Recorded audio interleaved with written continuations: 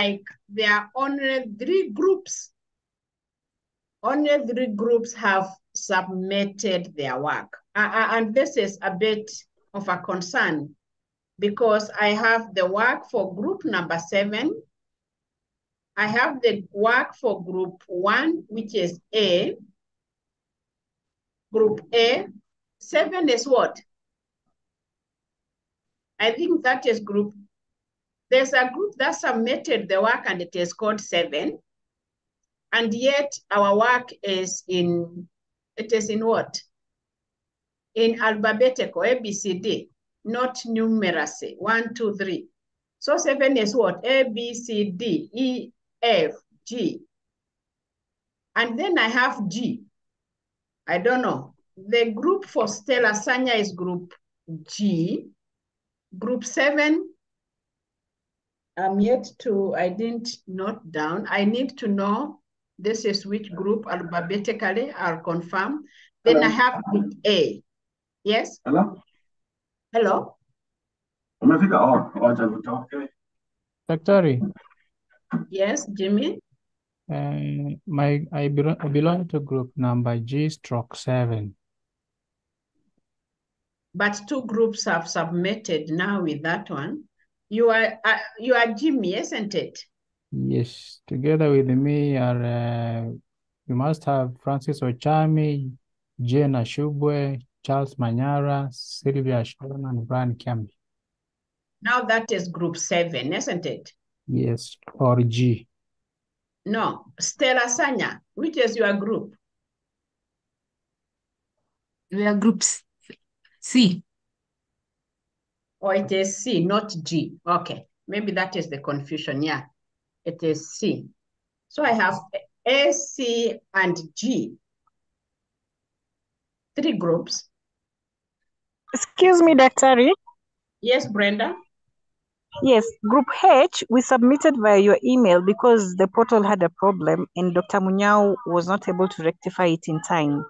So we decided to send it via your email and I did a subject on the same. Oh yeah, that is group H. Another group through email apart from Brenda's? Group 5. Group 5 as well. Group as well. Group 2. Group 2 as well. Our group as well, we sent via email, Daktari. That is which one? Should be group F. F. Yes. F. So I have group. Can we be using the alphabet so that we can be systematic and uniform? So we have group B, which is 2. Group E, which is 5. Then F and H. I'm missing one group. Which group is missing? Which is group number D. Group number D.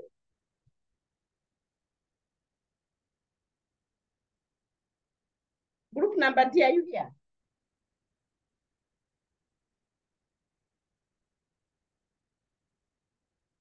This is the group of Henry, Juliana Magomele. You are here? Yes, I'm here. We also submitted on email. Group D. Yes. Anyway, as I make confirmation, I want just to have 3 which are going to be a representation of the narrative inquiry. Actually, the narrative inquiry was meant to be, we were meant to do it in a seminar manner because it is meant to be more experiential, more practical after understanding the theory behind it, the understanding behind it, so that it becomes one. Hello, Mwalimu. Yes, Mku. Yeah, before, let me interrupt you. I wanted to confirm that Group H, we shared our work via your email, your Gmail, not the Daystar email. That one, actually, I saw that one through the Gmail. There's work I saw through the Gmail. Yeah. but I must confess I have not opened it. That's why I couldn't talk about it. So that is the one. Okay, yeah. Yeah. So I'm saying that the narrative inquiry is really meant to be an approach that we are able to internalize and make it more experiential, more practical in understanding the change process. And when you look at the narrative inquiry, after you went through it, you realize it is more the element of storytelling, more narrative, so that ultimately there is a connectivity of even a serious research aspect with our social settings through the storytelling. And if you can go back, before we can have some few presentations, you go back to the context of African education, you are able to realize that it was more of the storytelling. It was more of the spoken word, especially before the invention or the coming of the written word in our context. And therefore, when it comes to understanding the drivers of changes in a social system, the drivers of changing in our societal perspective, then you realize that still those drivers of change would be embraced and understood from a narrative perspective. So the narrative inquiry, and I hope you are able to enjoy it because it makes you go back. I don't know what is our average age here. And if you are relatively young, you can still look at it not in terms of maybe if you didn't enjoy the virginity, in quotes, of our African setting, of our dances, of our storytelling, in passing information, in understanding the changes in our own ways of doing things, then you must have experienced the oral literature, the storytelling sessions from a school setup, which is quite choreographed against the Western or towards the Western world, but all the same, an aspect that makes us understand where we've come from and who we are.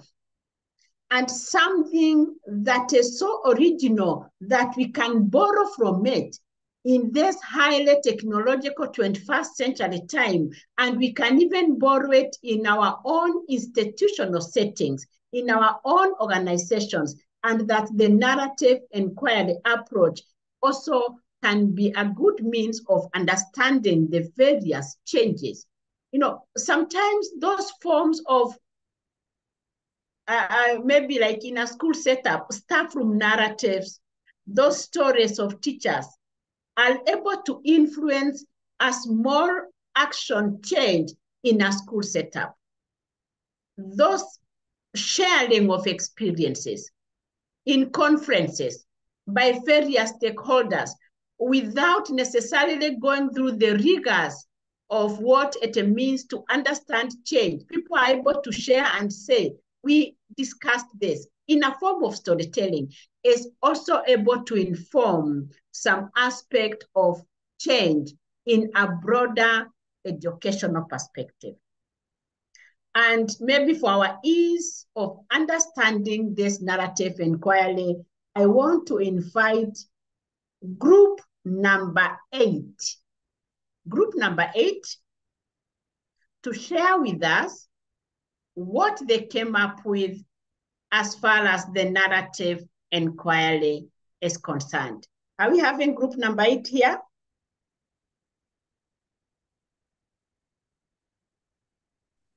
Yes, the group members are there. Oh, it is the one of Boaz. It's chaired by Wekesa. Not really. No. Group number 8 is group H. Group number H is group number 8. That is the group of Mku, isn't it? Yes. Okay. Sam Nyambera, Caroline Gule, Brenda Otieno, are those the members of group number H? Yes, you're right, Daktari. Yes. Boaz, is that your group? No, sorry about that. Yeah, that is not your group. I can't see your name. In fact, group number 8 has 4 people. I hope it has additional people now.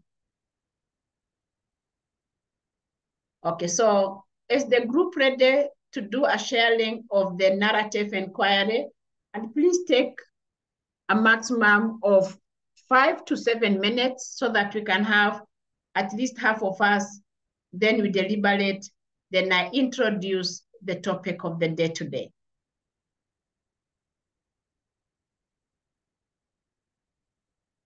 That was my choice of the group, but is there a group that is feeling as this one is wondering what to do?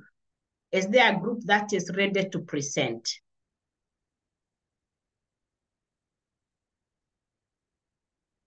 Any group that is ready to We are not present? wondering. We're just trying to see how we can be able to share. We are okay, Daktari. Okay, Brenda. Yeah. I don't know if we do we need to share our document or we can just present it without having to share. You can do, yeah, you can present it so that we can see what you have. Okay. Okay, so we were doing a reflection on the narrative inquiry method, and our group members are Mkuu, Sam Nyabere, Judy Maina, myself Brenda, Faith Nzuki, and Molin Anyango. So you aren't going to share, you are just going to make that presentation with. Okay, just give me a minute. Okay. Yes, just a minute. So we are going, after group number 8, the other group that should be prepared is group. Brenda, can I help you in sharing the screen? Yes, please. Yes. Thank you. Okay.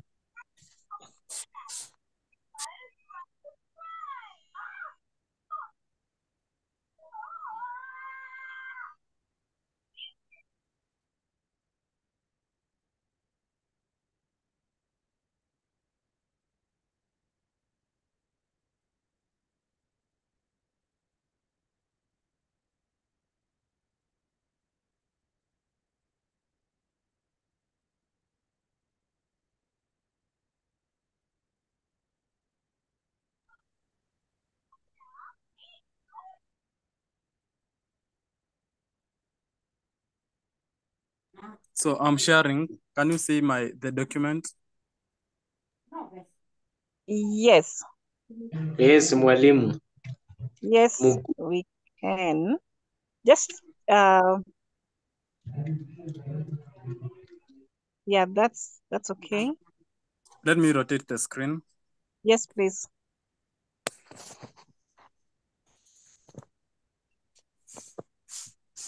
There you go. Okay, thank you so much. Sorry for taking a bit of some minutes in the sharing.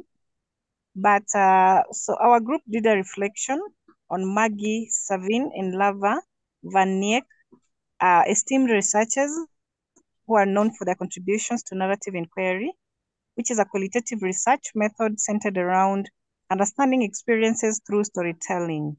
So their work delves into the complexities of narrative inquiry, exploring its application in various fields, for instance, education, social sciences, and higher learning. Through their research and publications, they have highlighted the significance of using narratives in uncovering deeper insights into human experiences and the complexities of interpreting and presenting stories within qualitative research frameworks. Savin and Van Nieck's work emphasizes the nuanced aspects of narrative inquiry, shedding light on its strengths, challenges, and potential applications in understanding lived experiences. So that was our introduction. So in Jim Barry's narrative, a slight disappointment arises when a character confesses visiting a nursery window not to see someone but to listen to stories. This story serves as an entry point for an exploration of narrative inquiry in this particular article. Narrative inquiry focuses on using stories such as data, aims to comprehend lived experiences through research and literature. Drawing inspiration from Peter Pan's engagement with stories, the article aligns with an anti-narrative stance, emphasizing hesitancy and incoherence. The narrative inquiry approach is placed within a constructivist framework, emphasizing reflexivity, interpretivism, and representation. The article explores debates about qualitative methods in geography, highlighting the tension between precision and a more expansive view. Differences in perspectives and representation highlight broader disagreements among qualitative researchers influenced by views on the nature of truth. The article also challenges the assumptions about capturing reality through narratives, advocating for an understanding that recognizes the dynamic nature of language and speech in creating experience. Various scholars' perspectives, including Denzin and Paul Kinghorn, are discussed, contributing to the ongoing discourse in qualitative research methodologies. This paper emphasizes the significance of narrative inquiry as a research method, challenging the notion that stories merely serve as shared experiences. The authors, drawing from their teaching experiences in occupational therapy and higher education, stress the need to differentiate between stories as data and the broader scope of narrative inquiry. The discussion delves into competing trends in narrative inquiry, acting Polkinghorne's distinction between narrative analysis and paradigmatic type analysis. The paper also highlights the variability in what constitutes a story across methodological fields, referencing the biographical interpretative methods development in German sociology. The incorporation of open-ended questions, the elicitation of memorable stories, and the avoidance of why questions are presented as principles in the biographical interpretive method. The authors reflect on the challenges of defining what qualifies a story, illustrating the nuanced nature of narrative inquiry in their research projects. In essence, the paper calls for a deeper understanding of narrative inquiry beyond mere storytelling, emphasizing the complexity and diversity inherent in interpreting and utilizing stories as a research method. Consequently, the sixth paragraph of this article discusses narrative inquiry and its complexities in understanding stories. It emphasizes the importance of the researcher's role in eliciting and analyzing stories while highlighting various sources like field notes, interviews, and autobiographical writings. It stresses the need to listen to participants' stories, acknowledges the mutual construction of the research relationship, and the dual nature of people both living and telling their stories. Furthermore, it addresses the multifaceted nature of storytelling, its use in validating truths or promoting particular professional ideals, and its role in shaping identities. The seventh paragraph delves into the essence of storytelling within research, emphasizing the role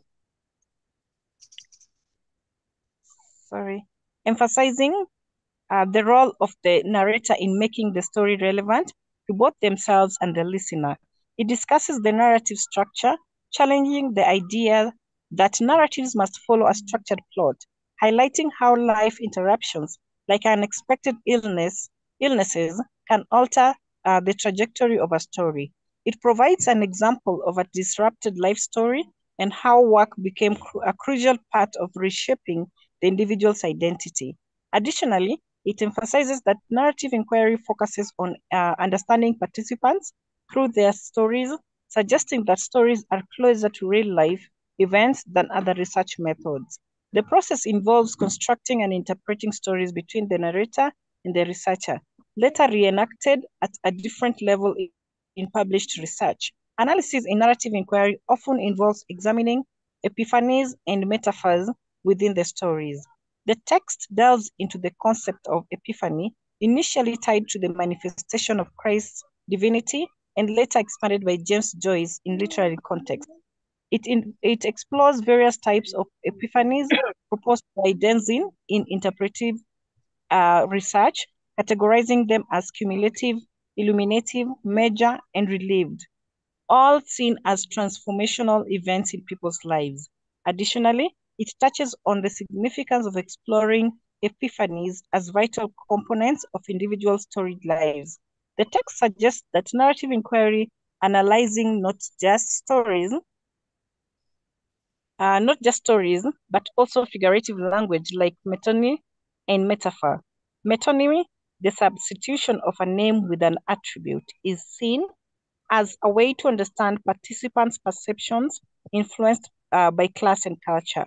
However, it highlights a challenge: the use of metonymy and metaphor in a second language may lose its original experiential meaning.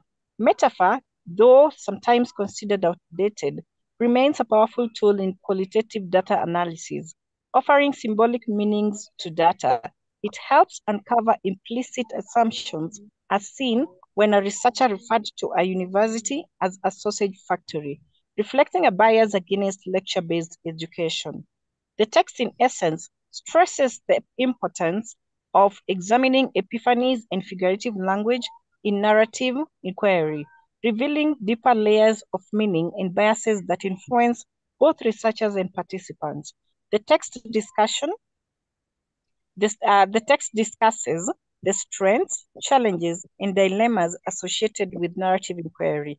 It highlights the benefits of participants sharing themselves openly through stories, facilitating deeper reflections and revealing truths without much concealment. However, it acknowledges several cons and dilemmas. Among the cons Brenda, yes? do you think you can get some help?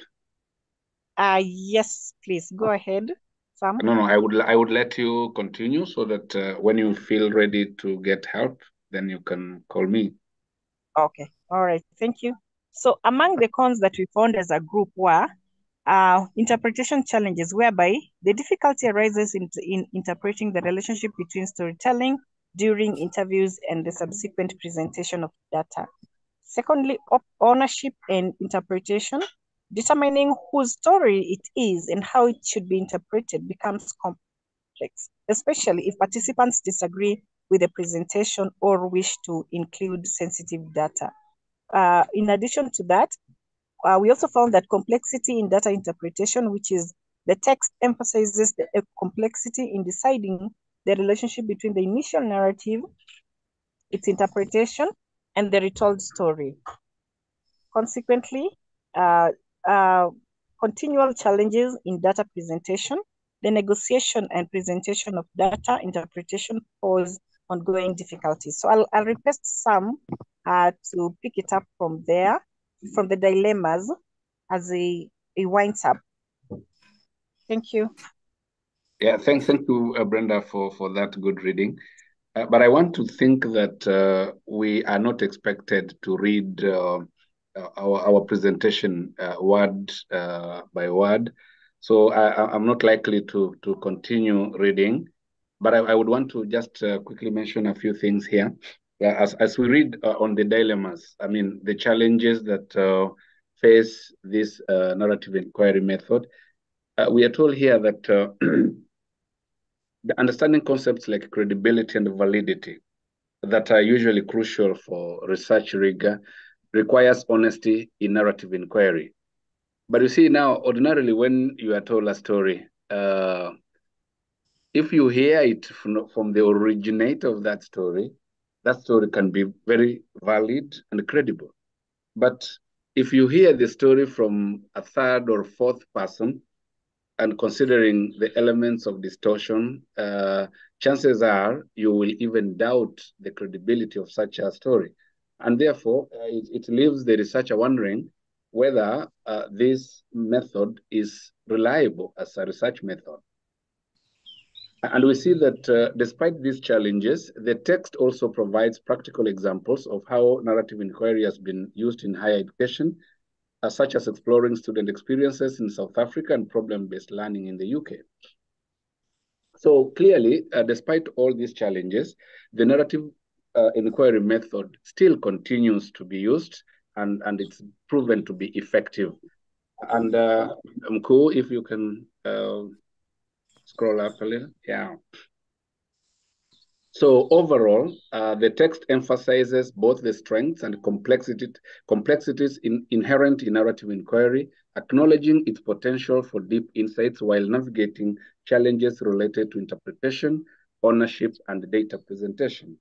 So this research method here is presented to us. And of course, it actually brings about lots of discussion around the areas, especially when you think about the dilemmas that come with the narrative inquiry. However, it still has stood the test of time. It's still in use today. And I think it's still going to continue being used.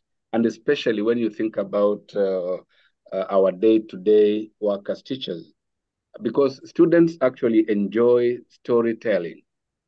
And many times, especially when you're thinking about sensitive areas, you learn so much from students when you let them tell their story. Because at the end of the day, a child may not actually know how much they are revealing when they tell you their story. But as a professional, as an adult, you are able to pick bits and pieces of how best to help this child, depending, of course, on what kind of story they were telling you. So I think, I'm not sure whether there is another member of our group who wants to say something. If there is, please just come on. I'm not sure whether we still have time though.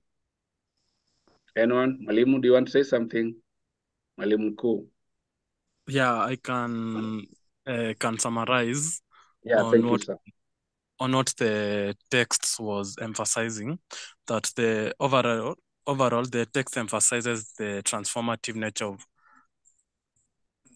problem-based learning for educators and touches upon the untapped potential of narrative inquiry in educational research, demonstrating the need for more in-depth qualitative methods to capture the richness of experiences and contexts in academia. Yeah.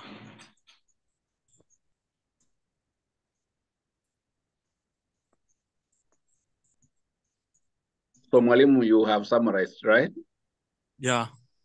So I think we can donate any additional time available to the next group. So Dr. Susan, back to you. You have not donated any time, but you have, yes. I will request that we just keep our concerns or any issue you may want to raise so that we can have the next two presentations, then we can respond. We can respond to any issue. You can specifically draw your suggestion or your question to a particular group. So I would prefer that we complete, because it is the same task. If there were different tasks, we would make the presentation, then we engage. But because it is the same, I would wish to have two more, and I believe after we have the next two, we can all have the open session, unless there's an issue that a particular group will feel there's need for them to make a presentation. When I go through your work, then I will be able to make the various remarks. But I want to believe that once we have the next two groups making their presentation, then we can engage with the areas that we feel we need understanding. You realize this one even became a little bit easier because of the article that we went through, because that article actually brings out the characteristics. What are the pros? What are the cons? How do we employ the narrative inquiry? To what extent do we feel we are having it? And you realize, I like the way Mkuu just summarized it very fast in terms of talking about the transformative. Remember, we are in a very transformative season and a very transitional one, especially in our Kenyan context. It is so transformative it is so transitional. It is passing people until people who are in the education sector are wondering, this is where we are, because it is moving very fast. And the complexity, you are able to note that the complexity of the narrative inquiry, it being part of the PBL, problem-based learning, then we are able to have an open mind in understanding what is this narrative inquiry, how are we employing it in our various organizations, and more so, to what extent do you feel that this narrative inquiry is actually an influencer in our educational transition? Can I have the next group, number A? Can I have group 1? Then we shall go to group 5, which is group number 5 is G. Okay, you are making me think alphabetically, and the hands are up. Do you think we want to talk, or do we finish? Then we can talk. Please, let's have the presentation, then we can express our views. Florence Mathieu, is that okay? Yes, Mwalimu, it's okay. Okay, thank you. Group number 1, or that is normally a biased group. 1 and last is very Daktari, good evening. Good evening, Chris. Yes, I'm in group 1 together with Boaz, Sarah, Elizabeth, Vivian, and Stephen. Okay. Unfortunately, I want to excuse myself because I'm in a math. I want to request if any of my group members perhaps is seated somewhere comfortably to present, or rather share the document for presentation, kindly. Thank you. Who is in a comfortable place according to Ekesa? He says he's not in a very good environment to do sharing. I'm in a mat and I'm logged in with my phone. Okay, it is well. Members of group number 1? Mwalimu, I'm there. Mm-hmm. I don't know. Just a second. Chris, Wekesa, Boaz, Waroko, Elizabeth, Kiambo, Vivian, Kemathi, Stephen, Ochami, and Sarah Angachi. Is Sarah Angachi here? Can we hear the voice of Sarah? Sarah, you can do. Boaz, you can project. Sarah can do the presentation.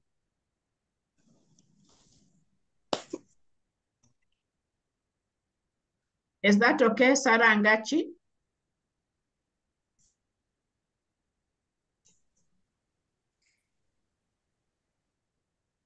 It's okay. Okay. So Sarah is presenting. Boaz, can you present? Or Sarah, you can make the presentation. You can project, sorry. No, let Boaz do it. Is Boaz projecting, or is he making the presentation as well? Let him project. Okay. Thank you. Boaz, back to you.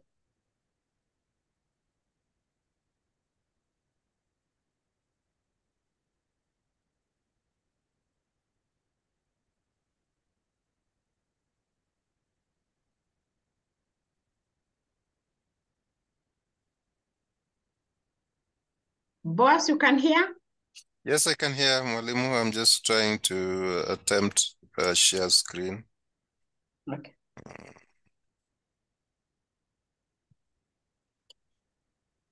Oh.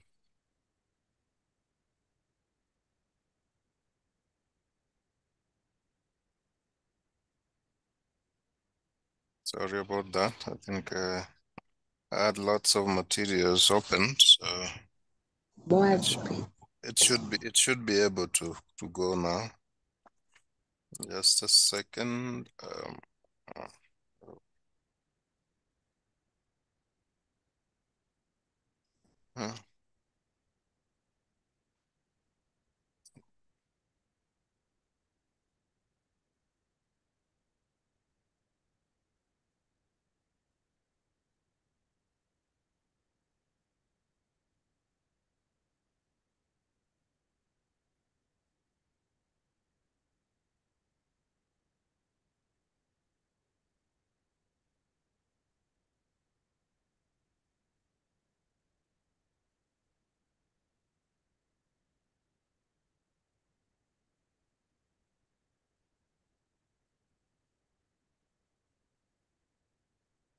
Okay.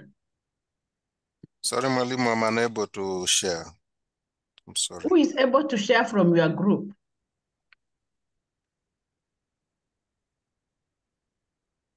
Can you find out? Sarah, can you share?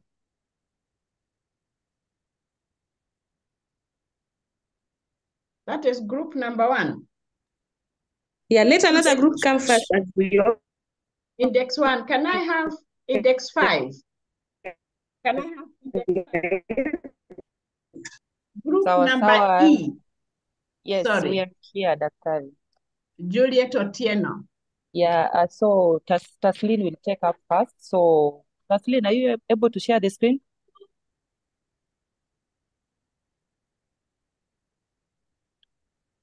Taslin? Is Taslin here, really? I can't see Yes, her. yes, she's here. Okay. I'm here. I'm trying to share. Okay. Oh, thank you. Thank you for joining. Okay.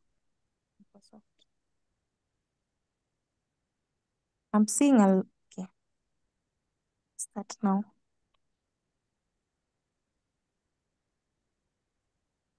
It's loading. Is my screen visible? No. In your face. Sure. Okay. Oh my God. I don't know. It's not sharing. I don't know what's the problem.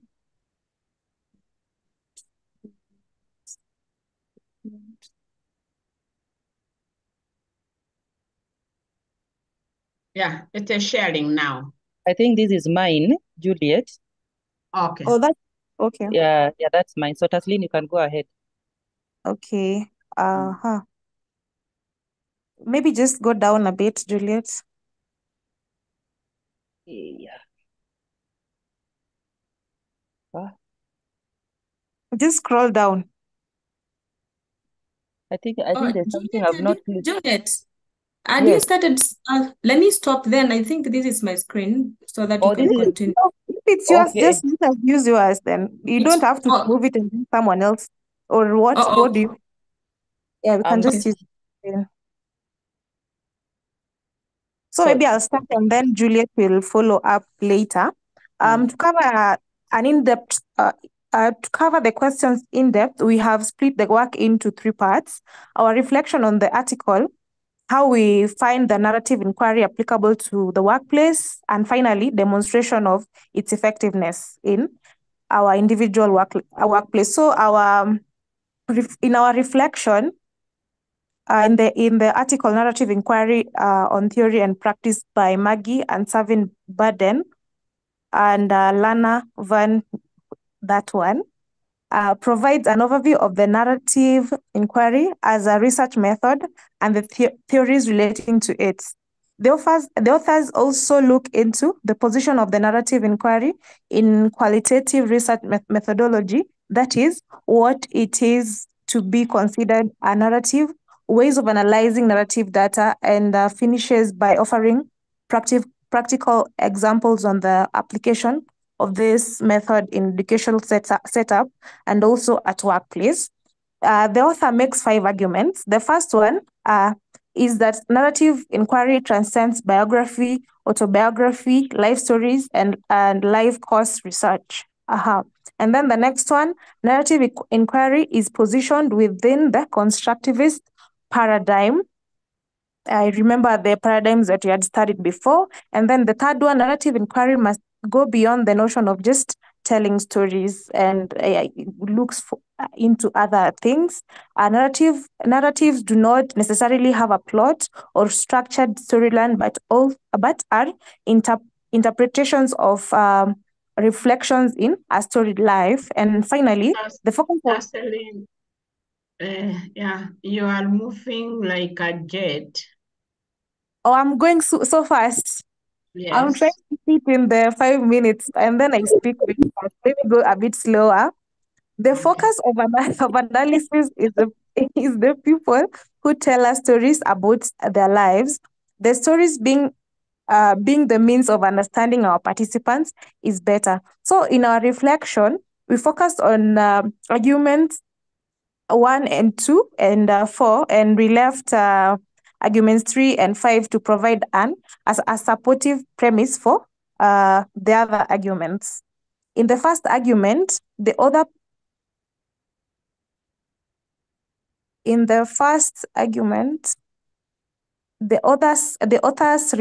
place narrative inquiry above traditional approaches of gathering dates on people's experiences.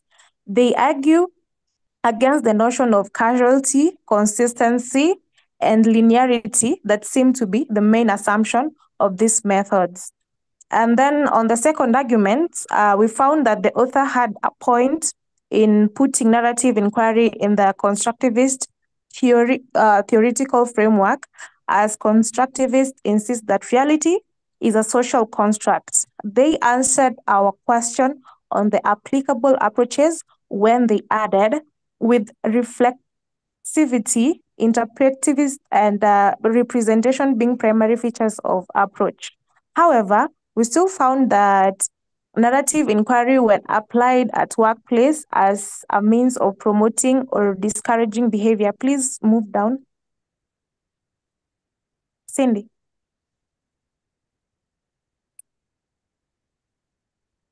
You've lost me. Okay. There. No, you've gone past. Yeah, there. Okay. No, don't go so. Okay, so. However, we still found out that the narrative inquiry, when applied at workplace as a means of promoting or discouraging behavior, sometimes does not work to help the listener create their own reality, but guides them in a pre-constructed reality by the narrator. Besides, the audience still have the possibility to create their own reality from the presented narrative.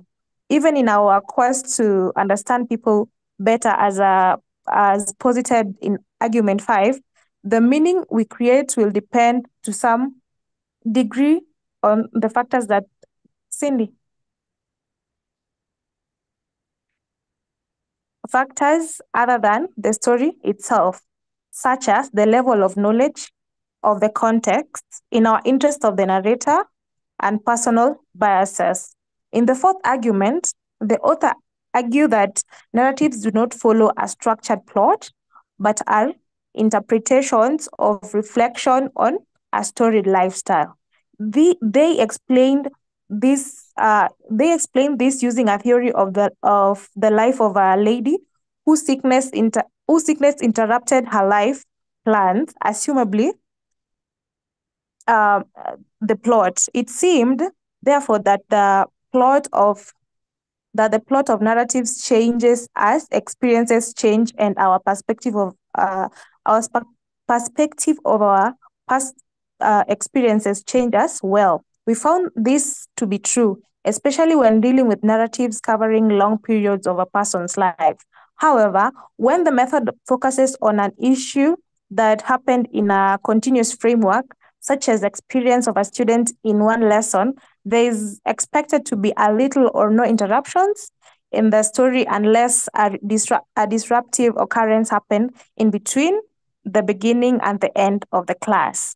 Yet, still, even the disruption becomes part of the plot. We therefore felt that in such a case, while the story might not follow the pre-planned plot, the interruptions are part of the actual structure of final story. Nonetheless, we still agreed with the assertion that most narratives are complex and nonlinear.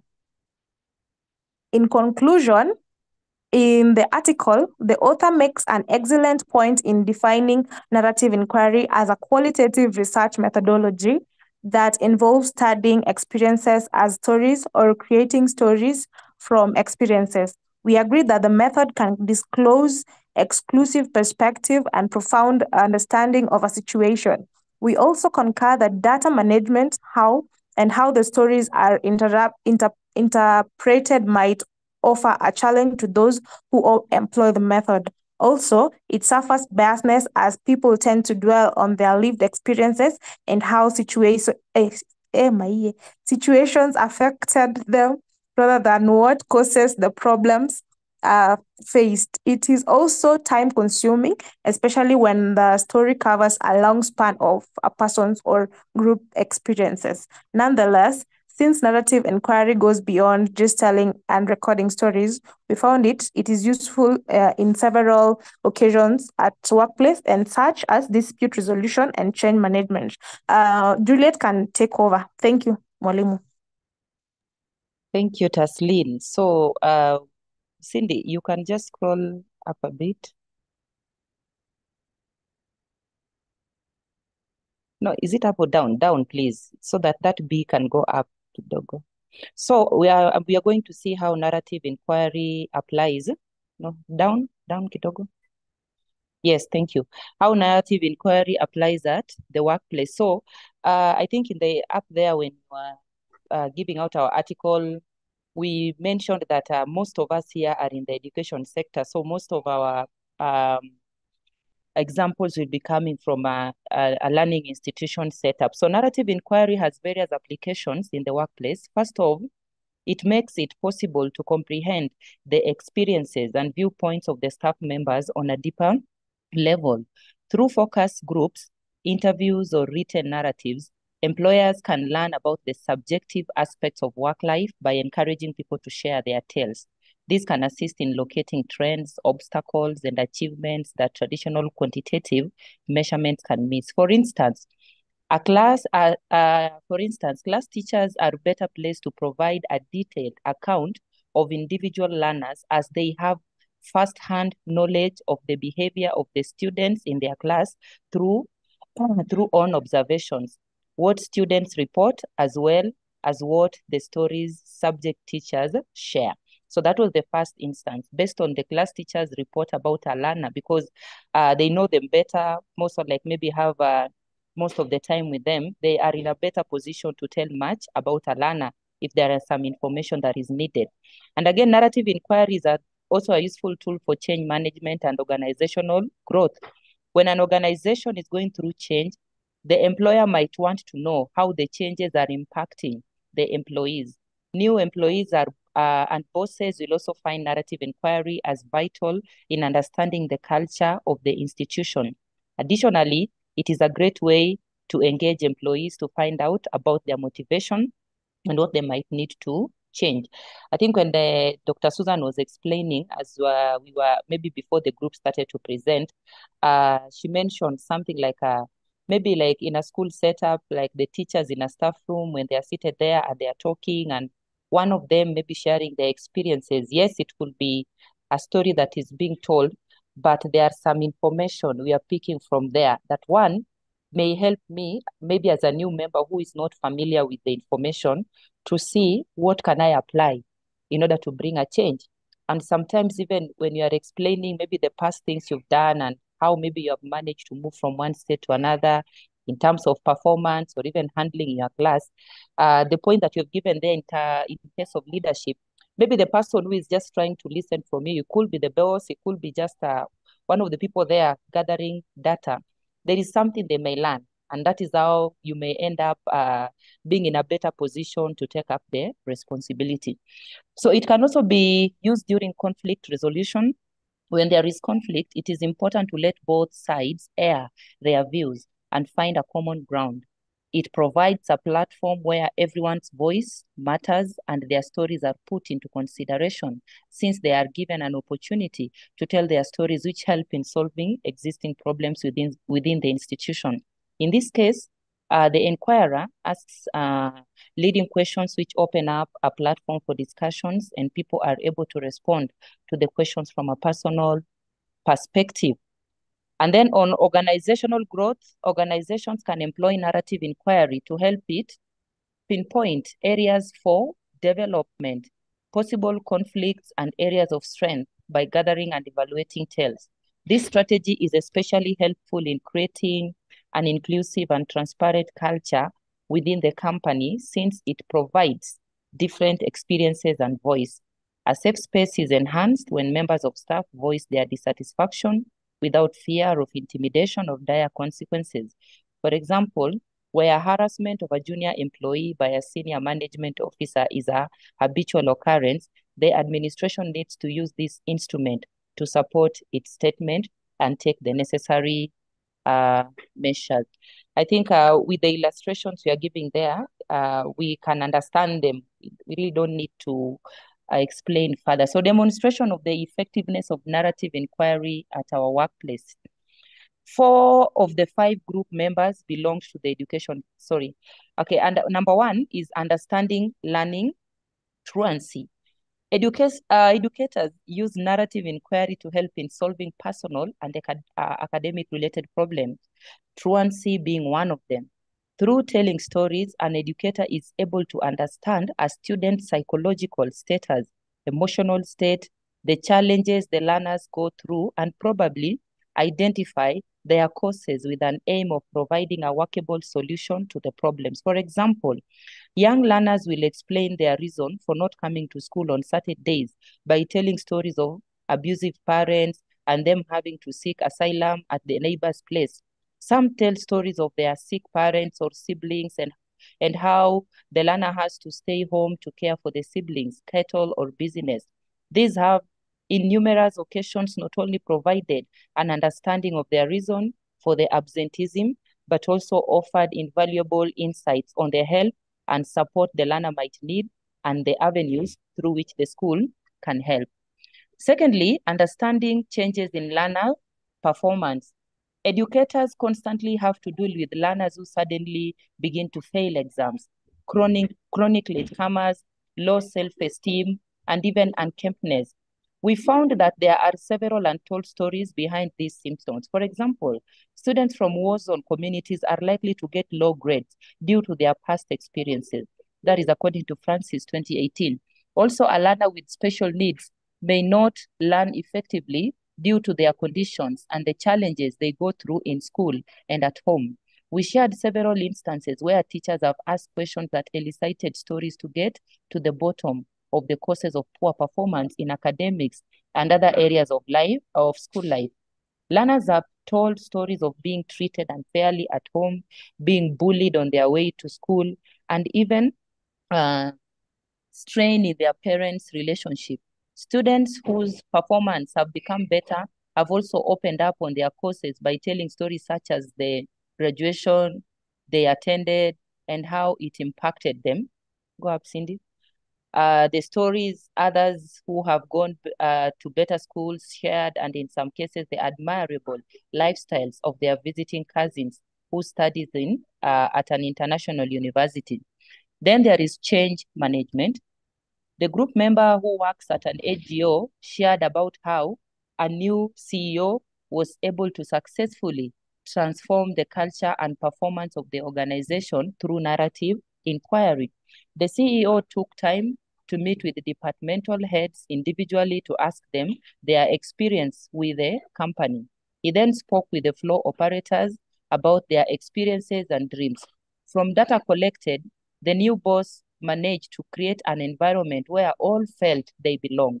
Some departmental heads were restrained, new departments were created, and the welfare of the workers improved. It was by listening to the workers' experience that the new head managed to create a reality that matched up to the meanings they desired to create through their stories. Then in conclusion, when properly employed, narrative inquiry is a powerful tool at the workplace, and these demonstrations are just a glimpse of its effectiveness. Neither are they normative. As noted in our reflections, data management is a primary concern when employing narrative inquiry. To get any good out of it, the researcher needs to focus on the narrator and how the narrator, wishes to be understood through the stories they tell. If this is not done, the educator may consider the learner whose parents are sick to be too preoccupied to be a good student, or the worker who complains of poor scheduling of health breaks to be too lazy to help achieve the company's goals. Yet, without downplaying its weaknesses, we find that this method proves itself useful in almost every social setup, as people love to be understood and explore life through stories. Yes, thank you so much. Yeah, thank you. Thank you so much, this group. First, your references, now na 1990, now na 1986. Do you know 90 is that 4 years ago? And knowledge changes, narrative inquiry. So those references must become recent. Let us not quote any material that is 15 years and more. So let us be within the 10 years, at most 15. Thank you. I first want to say that this group has responded. This group has actually responded to the way I framed the tasks. That is my first response to this group. Can I hear group one? Then we wind up, unless there's a burning question, then we are going to talk more about the narrative, if need be. Daktari, yes? I'm just thinking, if we are unable to share, could you please allow Sarah to read it out? Then the members can react on that. No, Kesa, we are supposed to become techno-savvy. We are 21st century. Okay. We are 21st. We understand the challenges. All the same, I think you can sort. I want group number C. Put your work pending. Group number C, the one of Stella Sanya. There's something I want to see in their work. Can I have it? Who is sharing? Hey, okay. Finally, it is, your work is up. Finally, better. Oh, finally. Thank you.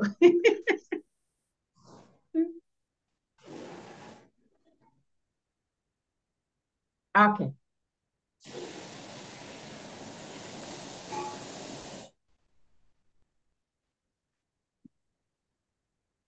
I hope the person who is going to talk is not going to read for us, because we can read.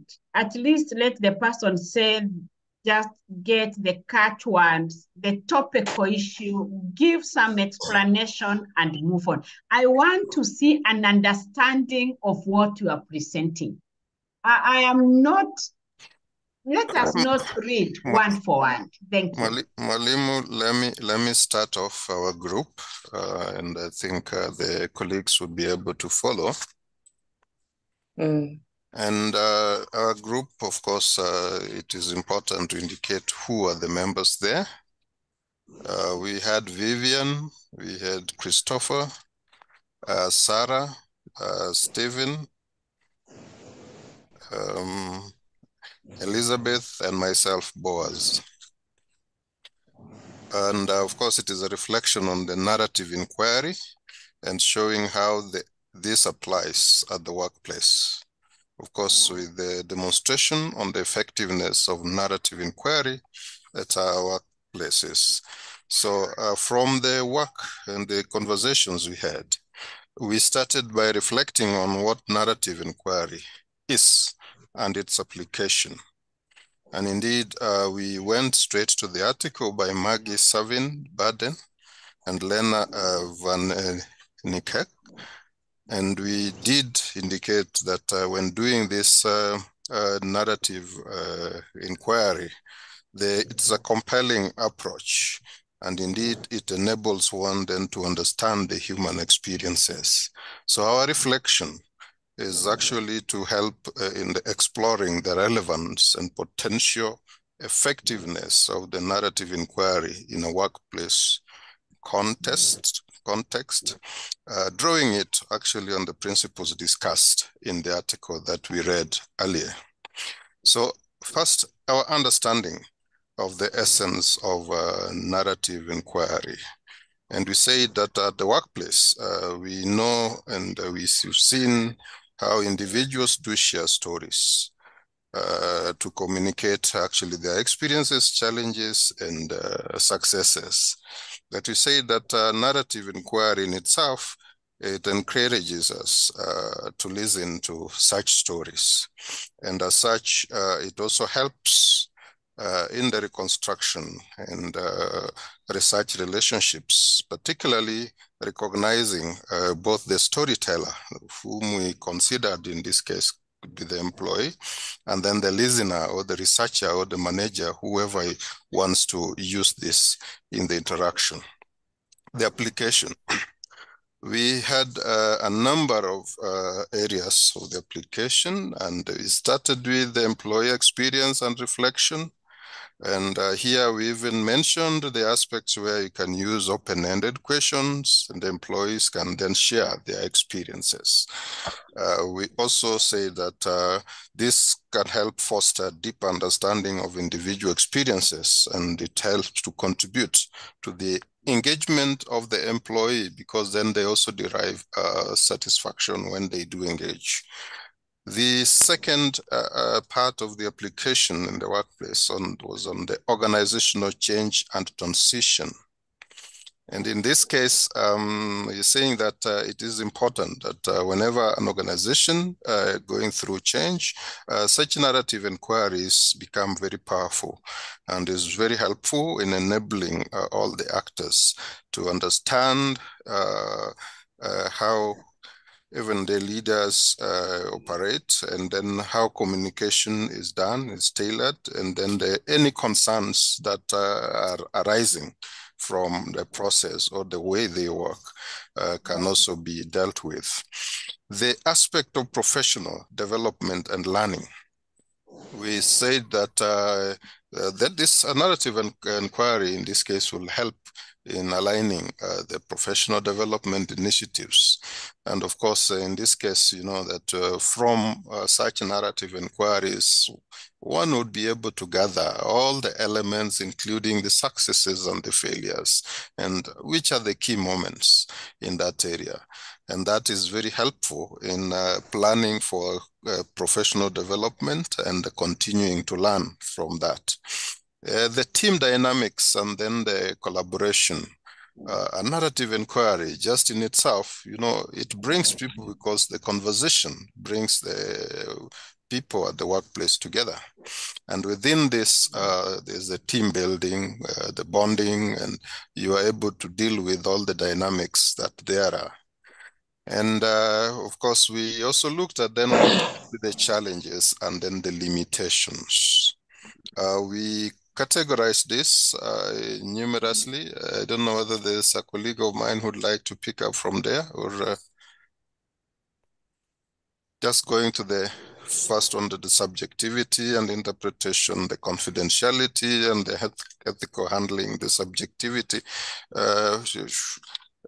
Next, which was also done with the subjectivity and interpretation. Is there a colleague of mine who'd like to go through the challenges and limitations? That's what I'm asking. Wekesa? Yeah. Sorry. Or Sarah?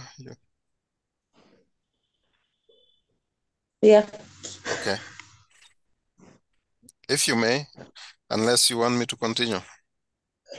Continue, Boaz. Okay, thank you.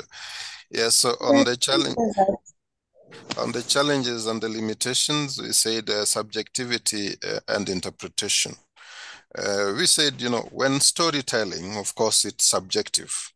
And this is based on person's experiences. And of course, somebody's story, you cannot tell them how true that story is, or you cannot tell them off that it is not a true story. So it is based on their own perception.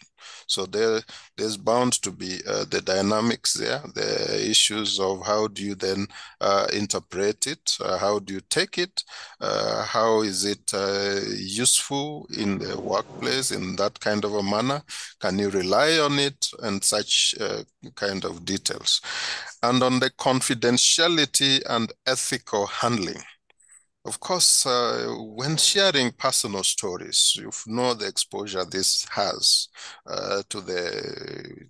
in the workplace, because one may just be overwhelmed and maybe having told in detail some personal stories and experiences and all that. And if there's no protocol on how that can be handled, it also has the negative element of exposure to even privacy issues, which were not which were not necessarily considered earlier on. There's also the complexity in the data interpretation and presentation. And here, in terms of assembling and interpretation of the data and all that, these are different stories. Varied people have come, and indeed, it becomes not very easy to create a harmonious now storyline with various inputs that you have collected. And then the data volume and also the time consumption. Obviously, when you take this approach, you'll realize that there's a lot of data, there's a lot of material, and then how you even try to start coding these stories and how you make it then become coherent so that you tell a story which one can learn from. The reliance on the subject's memory. This puts on the spot the accuracy and depth of stories in the narrative inquiry. And of course, as I mentioned, that you see, this is based and subjective. It's based on somebody's memory, it's based on their perception. So that becomes very limiting. And so in conclusion, we did realize that narrative inquiry actually is a valuable framework for understanding and leveraging the power of stories in the workplace. By recognizing the significance of individual narratives, organizations can actually promote a culture of openness, learning, and collaboration. And we say that applying this at the workplace enriches the understanding of the employee experiences, and it contributes more to informed decision-making, fostering a positive organizational culture, and of course, ownership by the employees. Thank you.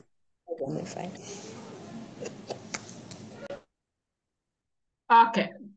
Did you present the last section? No, that was all. Did I see the demonstration at our workplaces, boss? The last section? That is what I've walked through on the summary form. When we are saying the demonstration at the workplaces, I think particularly when I think we inbuilt it by indicating when you are doing so at the workplaces in terms of say having a change moments, and you're bringing the work or the workers or the employees together to put in or to give in their stories. I think those are parts that I mentioned.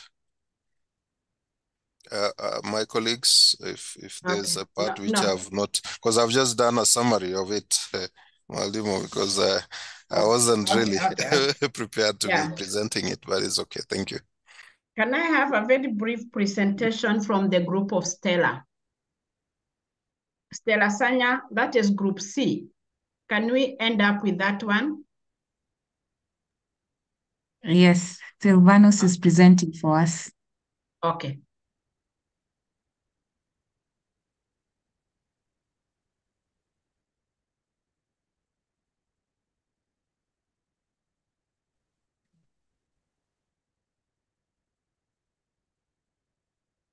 Can you see my screen? Yes, we can. We can. Oh, okay. This is Group C. And in Group C, we are 4 of us. There is Othello, Sanya, Stella, there is Getare Silvanus with me, and then there is Osanya Milton. We discussed in depth, and we only highlighted in this document the key points and the real summary. So our introduction was a bit voluminous because we felt that there is much more in the narrative inquiry, whereby we really mainly based on one real life example that I'll be giving later on. And then we said narrative inquiry is a qualitative research method that normally involves the exploration and analysis of stories or narratives to understand the experiences and perceptives of individuals. So normally we say that in a workplace, there are different people, especially when you are in a diverse workplace. There are diverse people in terms of culture, race, in terms of even tribe, in terms of even the personalities. we have those people who normally heal their problems or pour out their depression by just giving stories or talking things out. So in this case, narrative inquiry can be a powerful tool for uncovering the complexities of organizational dynamics. So we can use those stories to have these dynamics in terms of complexities in an organization, the experience of employees, and the broader context in which work unfolds. So as we reflected on this, that is on the application of narrative inquiry at our workplace, we can see how it has been effective in promoting understanding, fostering communication, and even driving a positive change. So from there, we say that from the narrative inquiry, we can have a positive change in an institution. So on notable aspects, narrative inquiry is the ability to capture the richness and the depth of individuals' experience. In a professional setting, this translates to gaining insights into the diverse perspectives and background of employees. So bringing different backgrounds together and getting to know all that. By encouraging team members to share their stories, narrative inquiry allows us to appreciate the unique journey that have been shaped by their professional identities and attitudes towards work. For example, for us, maybe those who are teachers and young teachers who are starting the profession, when you sit down and listen to a person who has been there for a very long time, you are able to develop yourself professionally. So this understanding fosters empathy and builds a more inclusive workplace culture where individuals feel seen and valued. So at our workplace, we implemented my workplace, I think I'm the one who gave this example. We implemented narrative inquiry as part of project aimed at improving employee engagement and satisfaction. Through individual interviews and group storytelling sessions, we gathered narrative about key moments in employees' career, challenges they have faced, and success they have achieved. Analyzing these narratives reveals patterns and themes that might not be seen apparent from traditional surveys and quantities methods. Then we looked at the effectiveness of narrative inquiry in a workplace. So number one, there is enhanced communication. So through sharing stories, it opens up a channel for communication between team members and even the management. In this case, the employees will feel more comfortable expressing their thoughts and concerns in a narrative format, leading to more open and honest conversation. And in this case, this is very important because it leads to, it contributes to healthier and more transparent work environment, which is very important in terms of bringing up positive change in an institution, for example. Number two, identifying organizational patterns. In this case, through analysis of narratives, we are able to identify the recurring themes and patterns within the organization. This includes the challenges that employees face, an aspect of the workplace culture, and the impact that it brings with it. So this enables the target intervention to address specific issues and even improves the overall satisfaction. Then we have facilitating change. The stories that employees share, they become powerful advocacy tool for change. The narratives provide concrete example of areas that need improvement and severe catalyst for organizational change initiatives. Othello gave us an example since now that he is one of the, how do I put it? One of the first students of DU. So he gave this example where he said that in a couple of years ago, Daystar University hired an organization to assess the university's operations and recommended areas where improvement was needed. As a result, the staff and the faculty were interviewed during that process. Following a submission of the report, the university authorities moved quickly to make significant investment, leading to improved facilities in terms of the learning and teaching equipment. Specifically, he talked about the library in DU, which I really want to visit one day and see how it is. He talked about these people who came are the ones who inspired the construction of that library due to the stories they were sharing and what they were talking as they were interviewing the workers and everyone in the university. Next, we have building a sense of community, whereby when we have members of the same community sharing stories, being open to each other, it contributes to building a sense of community within that organization. So by acknowledging and celebrating the diverse stories and experience of these employees, we have fostered a strong sense of belonging and cohesion. This has positively impacted team morale and collaboration. So we concluded there and said that the narrative inquiry has proven to be an effective methodology for understanding the human dimensions of the workplace. By valuing and exploring the narrative of individuals, we have gained valuable insights that have informed strategy decision, improved communication. So this is really very important. If you go to some institutions, they normally have sessions whereby members of that institution, maybe in a school, the teaching and non-teaching staff come together just to share stories. For example, where I work, I give an example here. Where I work, we have story time. Story time is normally on Wednesdays after lunch for 30 minutes, story time for teachers, for students. You just share a story about yourself or a story about where you work, a story about your office, just to improve how the HR is able to manage the human resource management. So this is very, very important. Then lastly, we looked at how narrative inquiry applies at workplace. Maybe any member of my group who could like to present, or I just finish?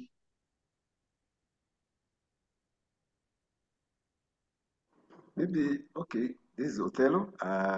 Just to add to what you are saying, there, you can finish, but I just want to say that the environment needs openness so that when people share their story, it's like a family. When you work as a family and you can be free to share your story, because your story is not going to be used for anything, for any victimization. You just explain and you tell people what you feel. And the kind of situation that we went through at Daystar, it was in that way that the administrators, they sent these people to us to interview, or they were not there. So we were giving them some of the problems that people were facing, lecturers were facing in teaching, and maybe lack of equipment, such kind of things there. And the students, the equipment they needed to use at that particular time, which were not available to the students. I mean, if the equipment was available but not sufficient enough for all students to get their hands on them. So we impress upon these people that we need to invest. If we are going to make progress, we need to invest in those things. Thank you. Yeah, thank you. So this next one is just a more explanation on the same, whereby we are saying that participants that are involved in a narrative inquiry normally enjoy the process and often see themselves as the core inquirers and core collaborators in the study in which they are involved. So this also enhances the social interaction model of change, and it includes interaction amongst various stakeholders through the storytelling. Then we have effectiveness of narrative inquiry. This practice is used widely to get the pulse of organization and performance, being service industry, hearing from customers. We serve as well as the team that directly serves customers. It is very critical in maintaining unmatched customer experience and keep up with the ever-changing times and competition. So the data-driven decision-making through this model has helped to keep many organizations at the top of the industry. So we have quarterly sessions with customers, that is from the book, the Customer Story Day, like in my school where we have the weekly storytelling times, where we get to hear the experiences on our services and products, how we can improve and how we should maintain. So the employees also have internal forum where they give feedback to the leadership team on what is working and what is not. Yeah, this was basically the summary of what we understood from what we were reading. Thank you so much, Dr. Ari. Thank you. Maybe I want to, yes? If we have any additional or any inscriptive. Any addition, contribution, remark? Anybody who had put their hand up, now it's time to share and say, just make comments.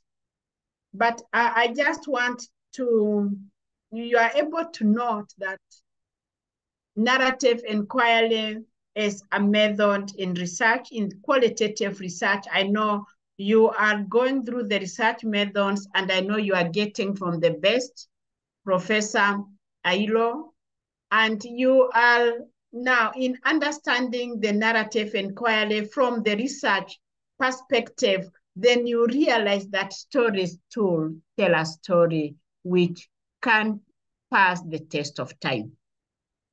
Now, I know there's controversy about the subjectivity of the narrative inquiry.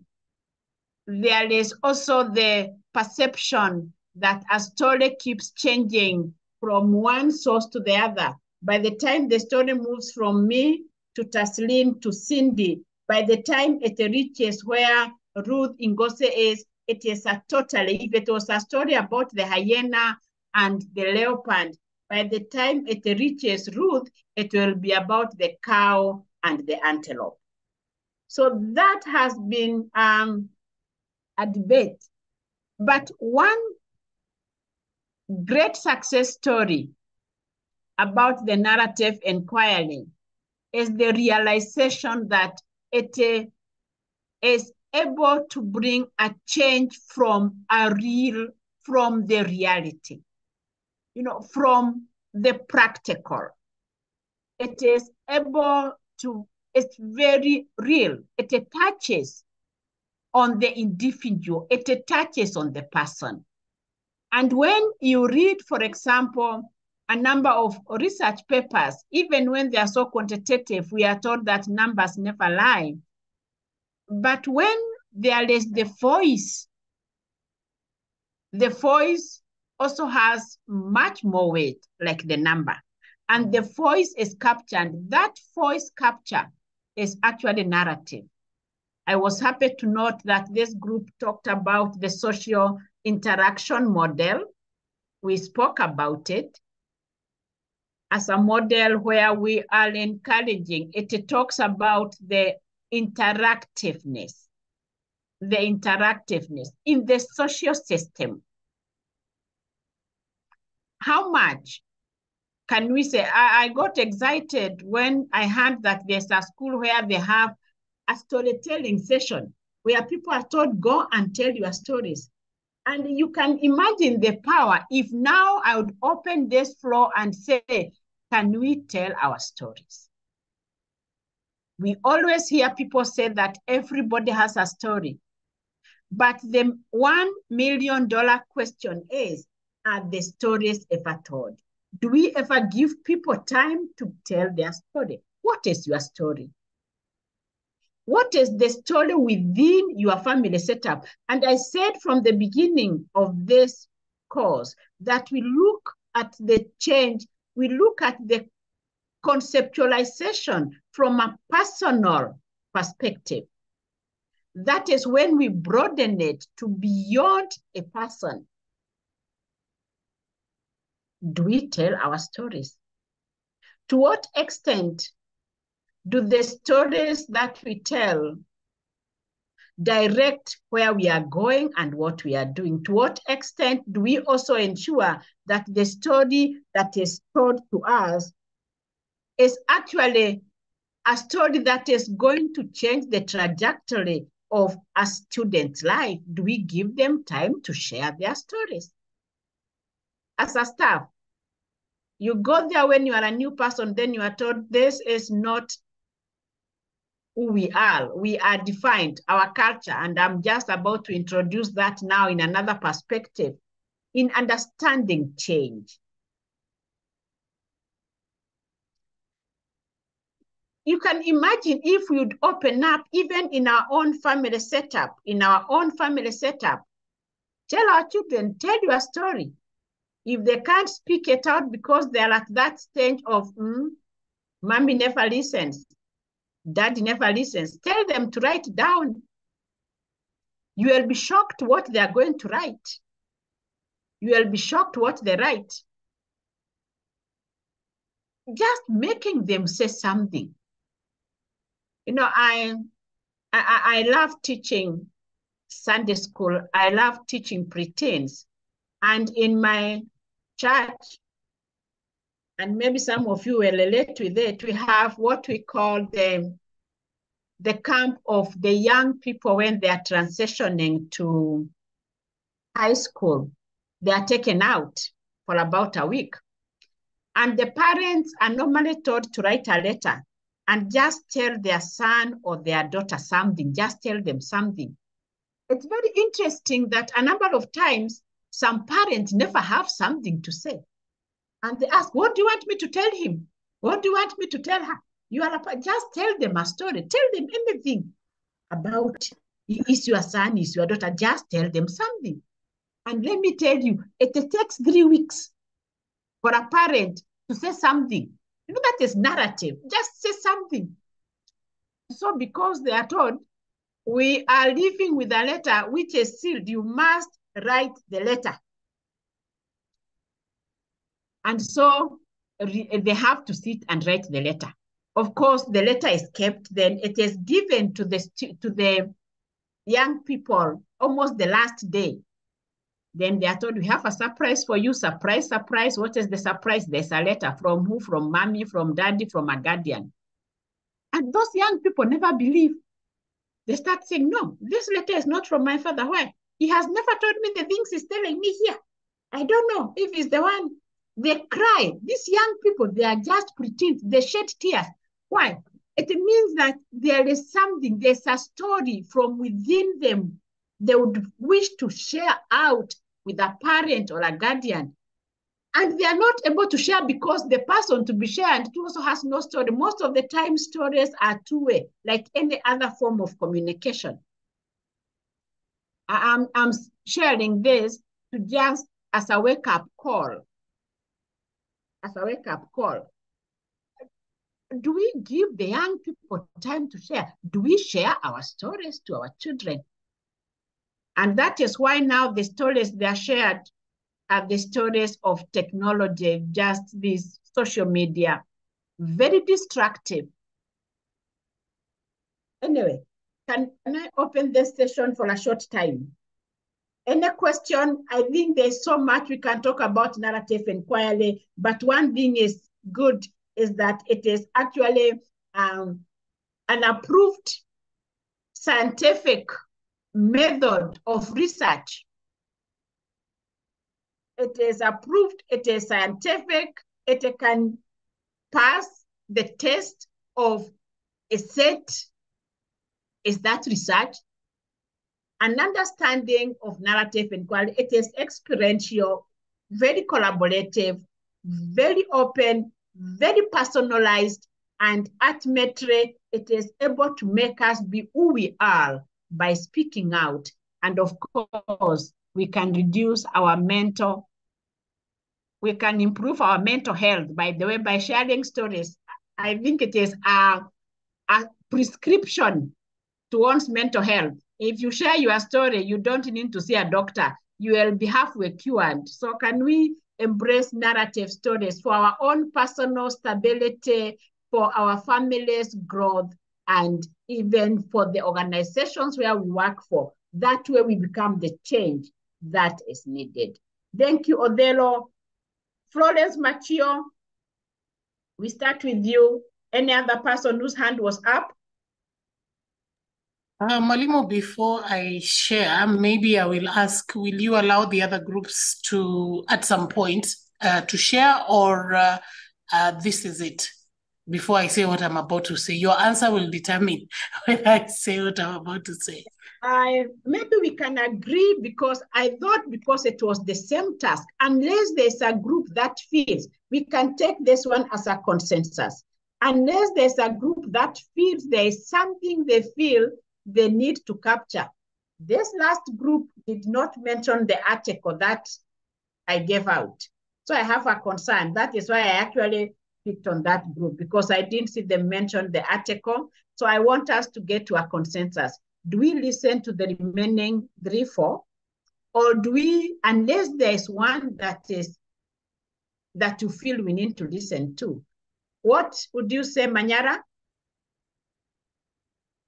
Mwalimu, can I answer to the same question? I only wanted to just share an example of demonstrating narrative inquiry in the workplace. An angle that I don't see has been captured. That's all I wanted to share. So even if we're not going to share again, it's fine.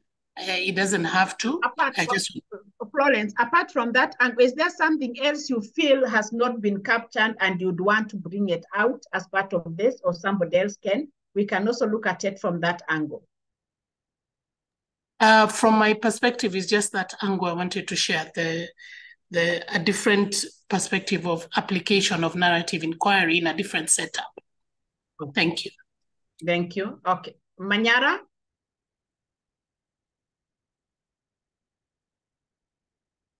Yes, good evening. Good evening.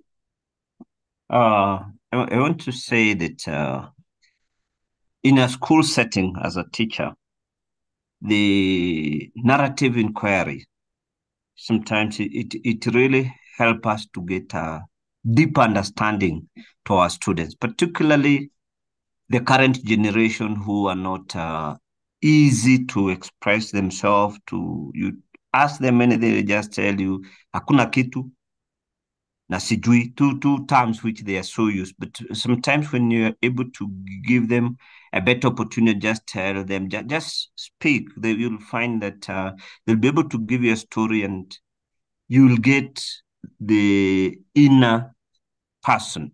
So at least it's a good thing. And I'm also appreciating it now at this master's level, is that is one way of appreciating the African culture of storytelling, as you started. So at least you can see it is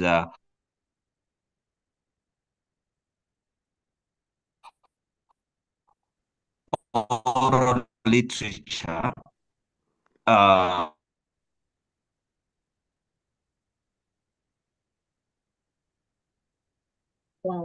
We are losing. Can we hear from Kathleen? We've lost you. Manyala, thank you. But you got what Kathleen? I don't know if it's just me, but you're not audible, Mwalimu. I'm not audible. Yeah, but now you are. Okay. Yeah, I don't want to share much. I just wanted to share some. I watched some TED talk by Chimamanda Ngozi on power of storytelling, and she was saying that storytelling is so important that as much as it might be biased and anything, but it helps us in healing. People listen more when you tell a story than just coming there to teach. When you start with a story, you just arrest people's attention and they are able to listen to you even all the way to the end. So yes, that's what I just wanted to share. Thank you.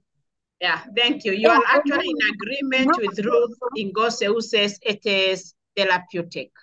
Yes, I had a question on references.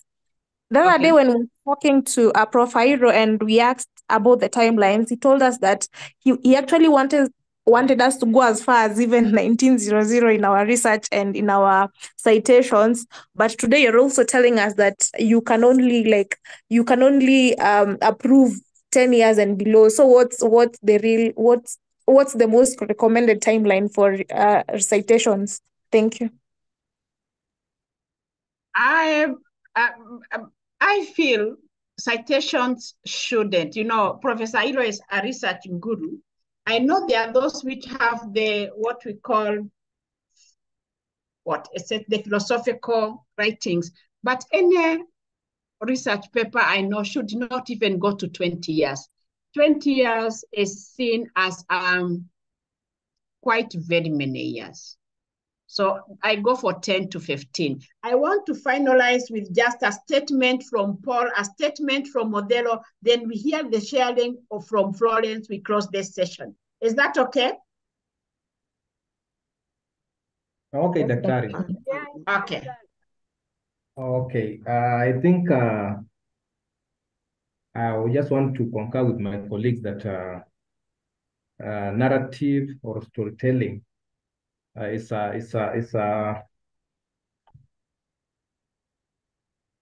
very rich in information dissemination and collection of information. And to add on that, I wanted to give an example of teachers, like in schools, lower primary schools.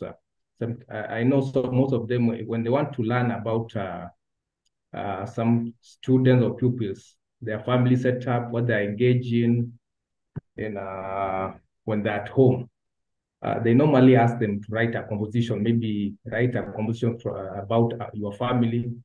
And you find these students, they will say everything about their parents, their family setup, how they live, whatever they're engaged in. And at the end of the day, you find when you go to school, maybe at some point, all the teachers really understand what kind of a parent you are.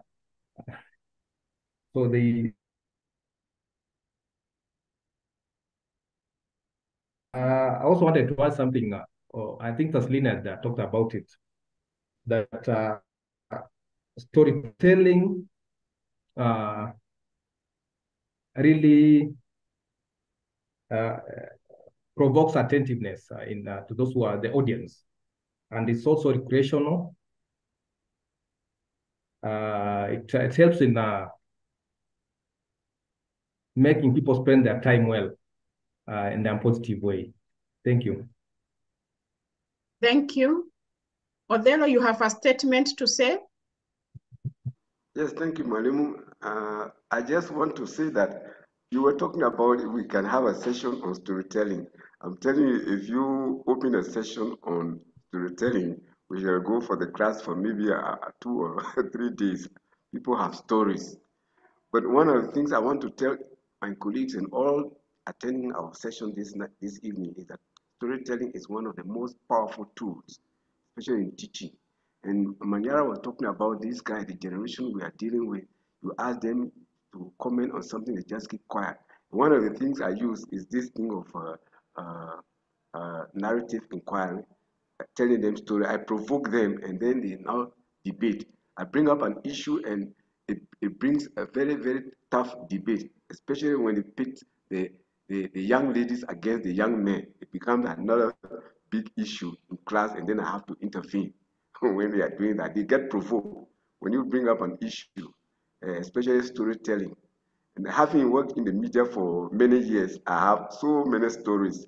So I bring up story, especially when I put the girls against the boys to debate this issue. Thank you. Thank you. Finally, Florence, if nobody has touched on that area, please, you can bring it up as we close the session. Florence, Matthew?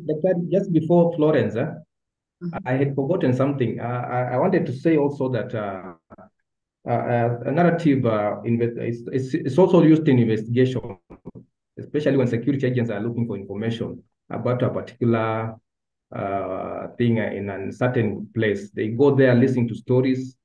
Like you go to those borders in the stages. We sometimes security agents are always there to listen to what is going on around that place. Thank you. Thank you. Thank you so much. Florence? Thank you, Mwalimu. I think just additional from, appreciating all the groups and how they've shared. Part of the assignment was to demonstrate the effectiveness of the narrative inquiry at the workplace. And so that's what I want to share briefly. Thank you.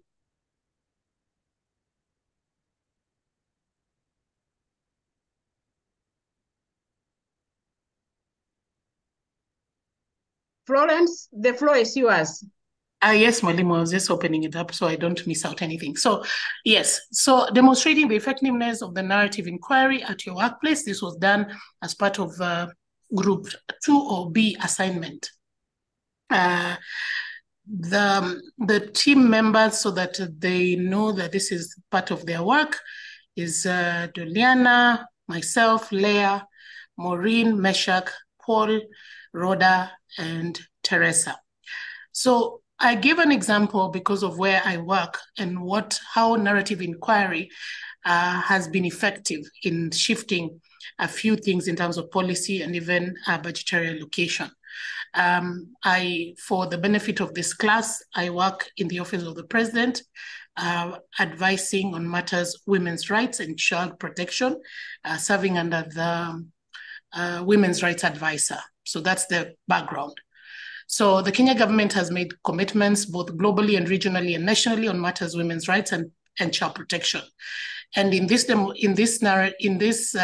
demonstrate in this story how the narrative inquiry is effective in identifying gaps within policy implementation and also achieving women's rights. The case study will focus on matters women and children.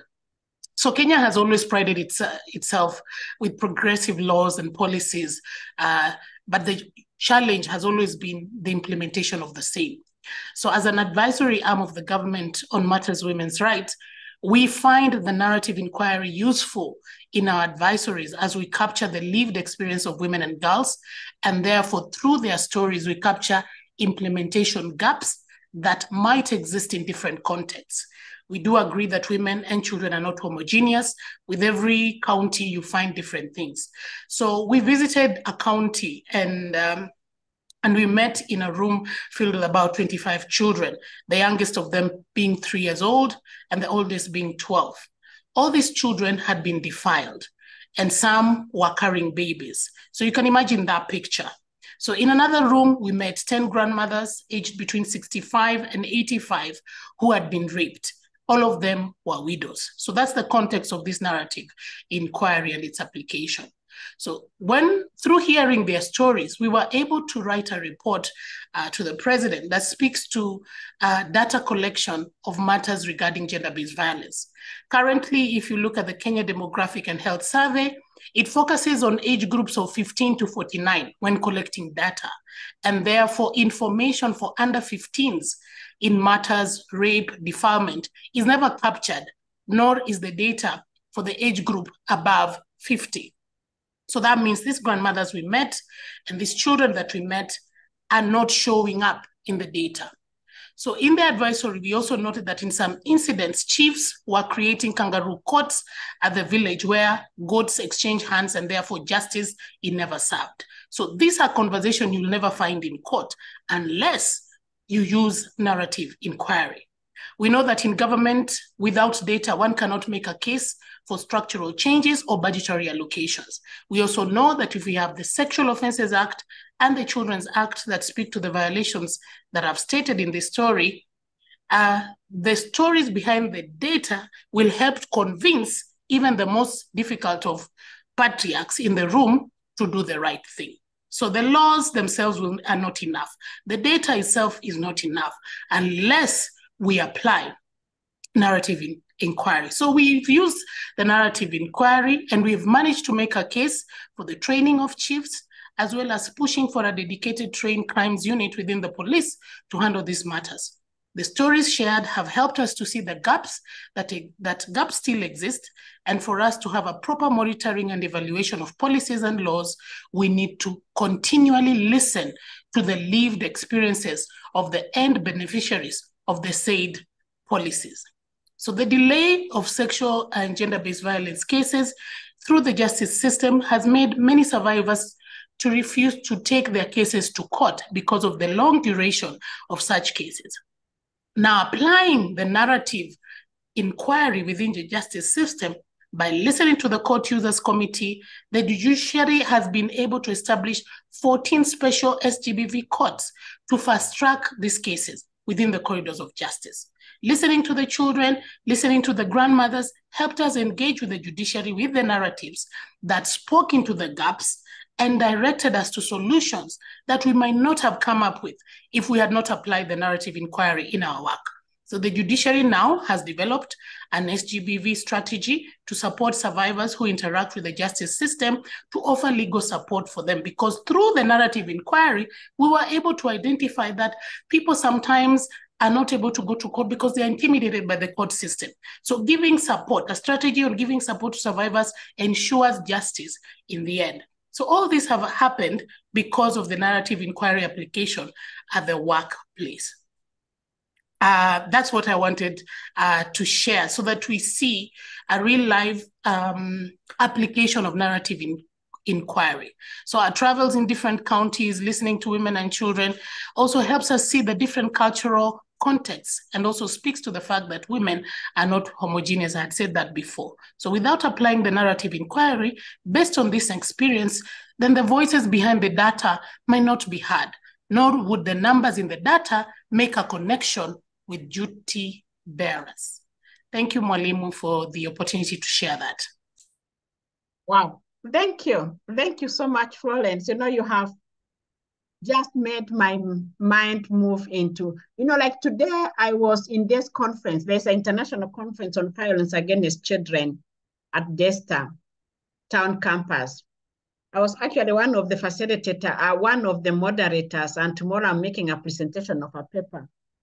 And one of the key things which came out was still something to do with the narrative inquiry. And I was even telling somebody that is a topic that I've been handling in a class that I'm teaching. And I love the passion with which Florence will bring it out. You are a gender consultant, or you said you are a gender activist, isn't it? I work in the office of the Women's Rights Advisor. My background is women's rights and child protection. I'm very passionate about that work. That is my calling. I can actually hear from your voice the passion about these narratives. And let me tell you, the evil which is out there against children is just nerve-wracking. When you listen to the stories of children, and there are several children who are there, who are participants in that conference. I wonder why you are not there, Florence. You have such rich information, and you are realizing that you can actually write a whole paper on narrative inquiry. Not just a whole paper. You can actually write a whole dissertation, a whole thesis on narrative inquiry, because it's a very rich method of collecting data, especially to those unspoken, those subtle things which are hidden under the bed, covered with the sand. Nobody wants to speak about it. My presentation tomorrow is actually psychosocial support on male child sexual survivors in our Nairobi County. I just realized that the boy child is being abused sexually, very rarely spoken about. So these are the narratives. How can we ensure that these narratives, the only way the story can change is when the story is heard. You know, we speak about sexual abuse. Most of the time it's against the girl child. Of course, the majority are against the girl child. Actually, 1 out of 4 girl child below the age of 15 are sexually abused in one way or another. 1 out of 4. And then 1 out of 6 of the boys are also abused. The voice of the boys is not so loud. How can we? So they are so tormented. Actually, the reason I started getting excited, not excited, but interested in the male child abuse is because I know 2 young boys who have committed suicide because of some form of abuse. And it is not spoken about, not even by the families. Very sad cases. Because true, of the Mwalimu. stigma. Because of the stigma, you feel, okay, if I speak about it, the stigma that goes with it, stigma my foot. Let your story make another child not go through what yours has gone through, even in his absence.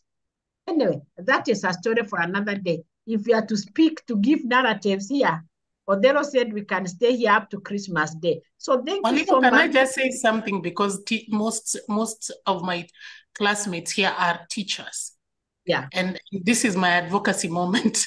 I had to try and help my classmates also just see it from the perspective of the child.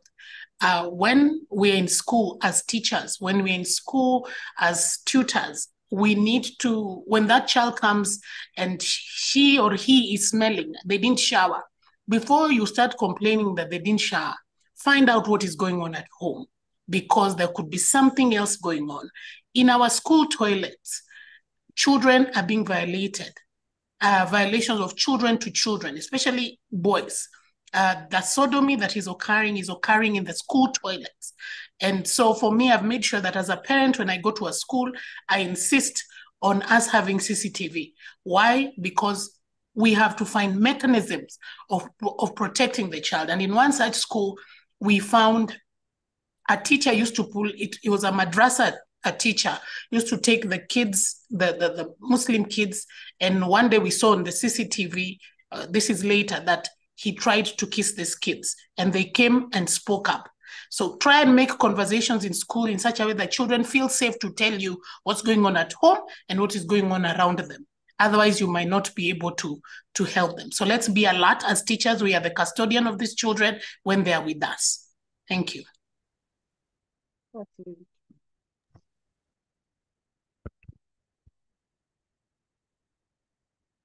There's Mwalimu. She's still on. Maybe she's picking a cup of coffee.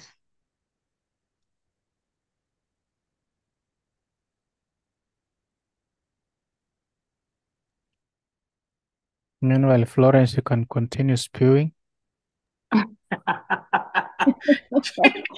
Lawrence, I have a question for you.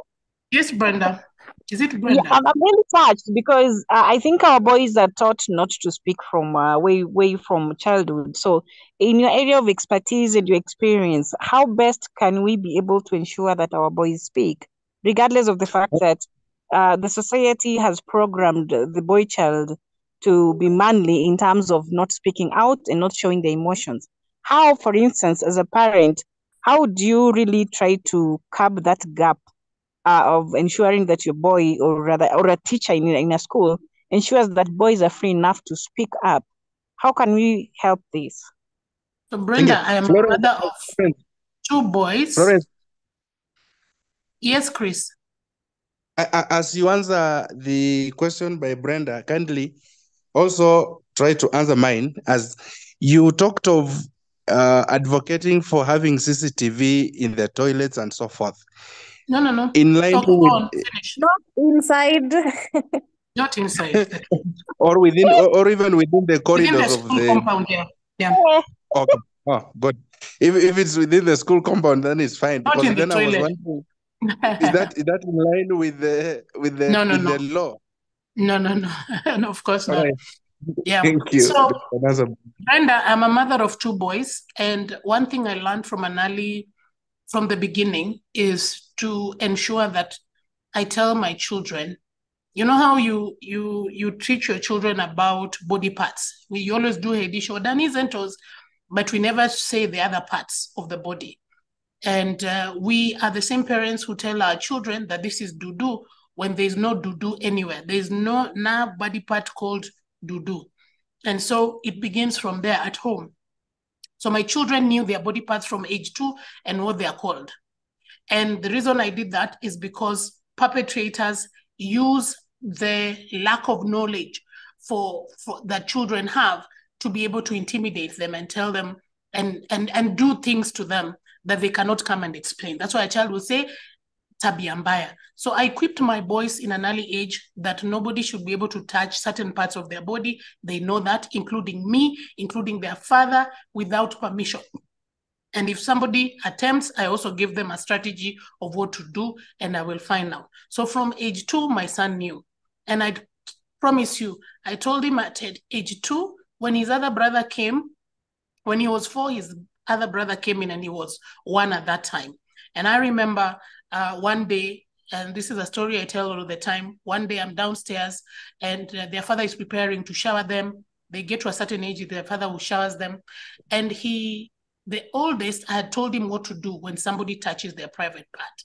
And so this small one, who is one who's walking, they're all undressed, and he went and touched my elder son's penis. And I remember him shouting the way I had told him to do.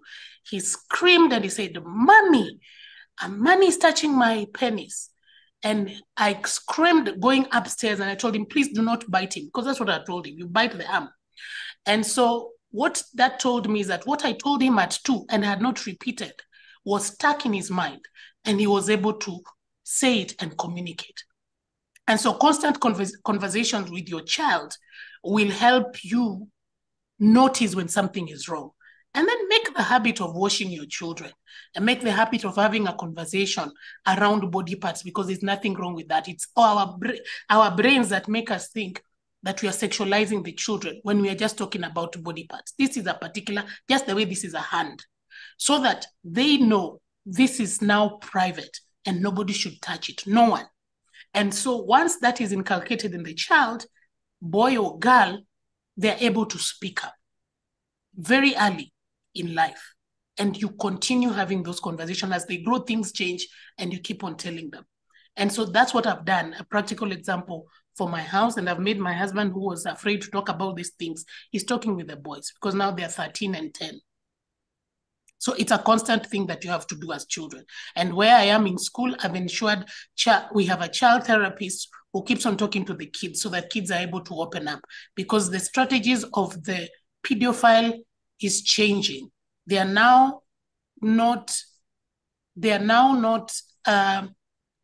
trying to use, the other case I got the other day was somebody violating the child through the mouth. So inserting his penis in the mouth of a child, boy or girl. In this case, because he knows that it will be difficult when the child goes to hospital, nobody will swab the mouth. So based on that, you have to remind your child, even the mouth is a private place. Nobody should force feed you. Nobody should put things in your mouth. And all these things, because the devil keeps on coming up with new ideas, you as a parent need to keep on having conversations with your children and reading. Our children are not safe.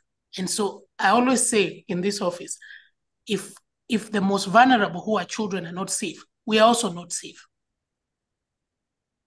That's very true. And I think it's a challenge to us, whether you're a teacher or a parent or a practitioner in that particular field of yours, Florence, that at the end of this, I think, course, there are so many gaps as far as children are concerned, education is concerned. There's so much between the parents, teachers, and the students.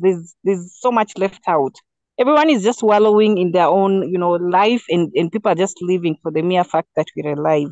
So I think it's also important to challenge us, our teachers, to come up with, even some sort of NGOs to be able to sensitize parents and relevant stakeholders to come out and speak up and just help raise a society of sane minds. I'm just extremely shocked, because it's so Brenda, unfortunate that yes.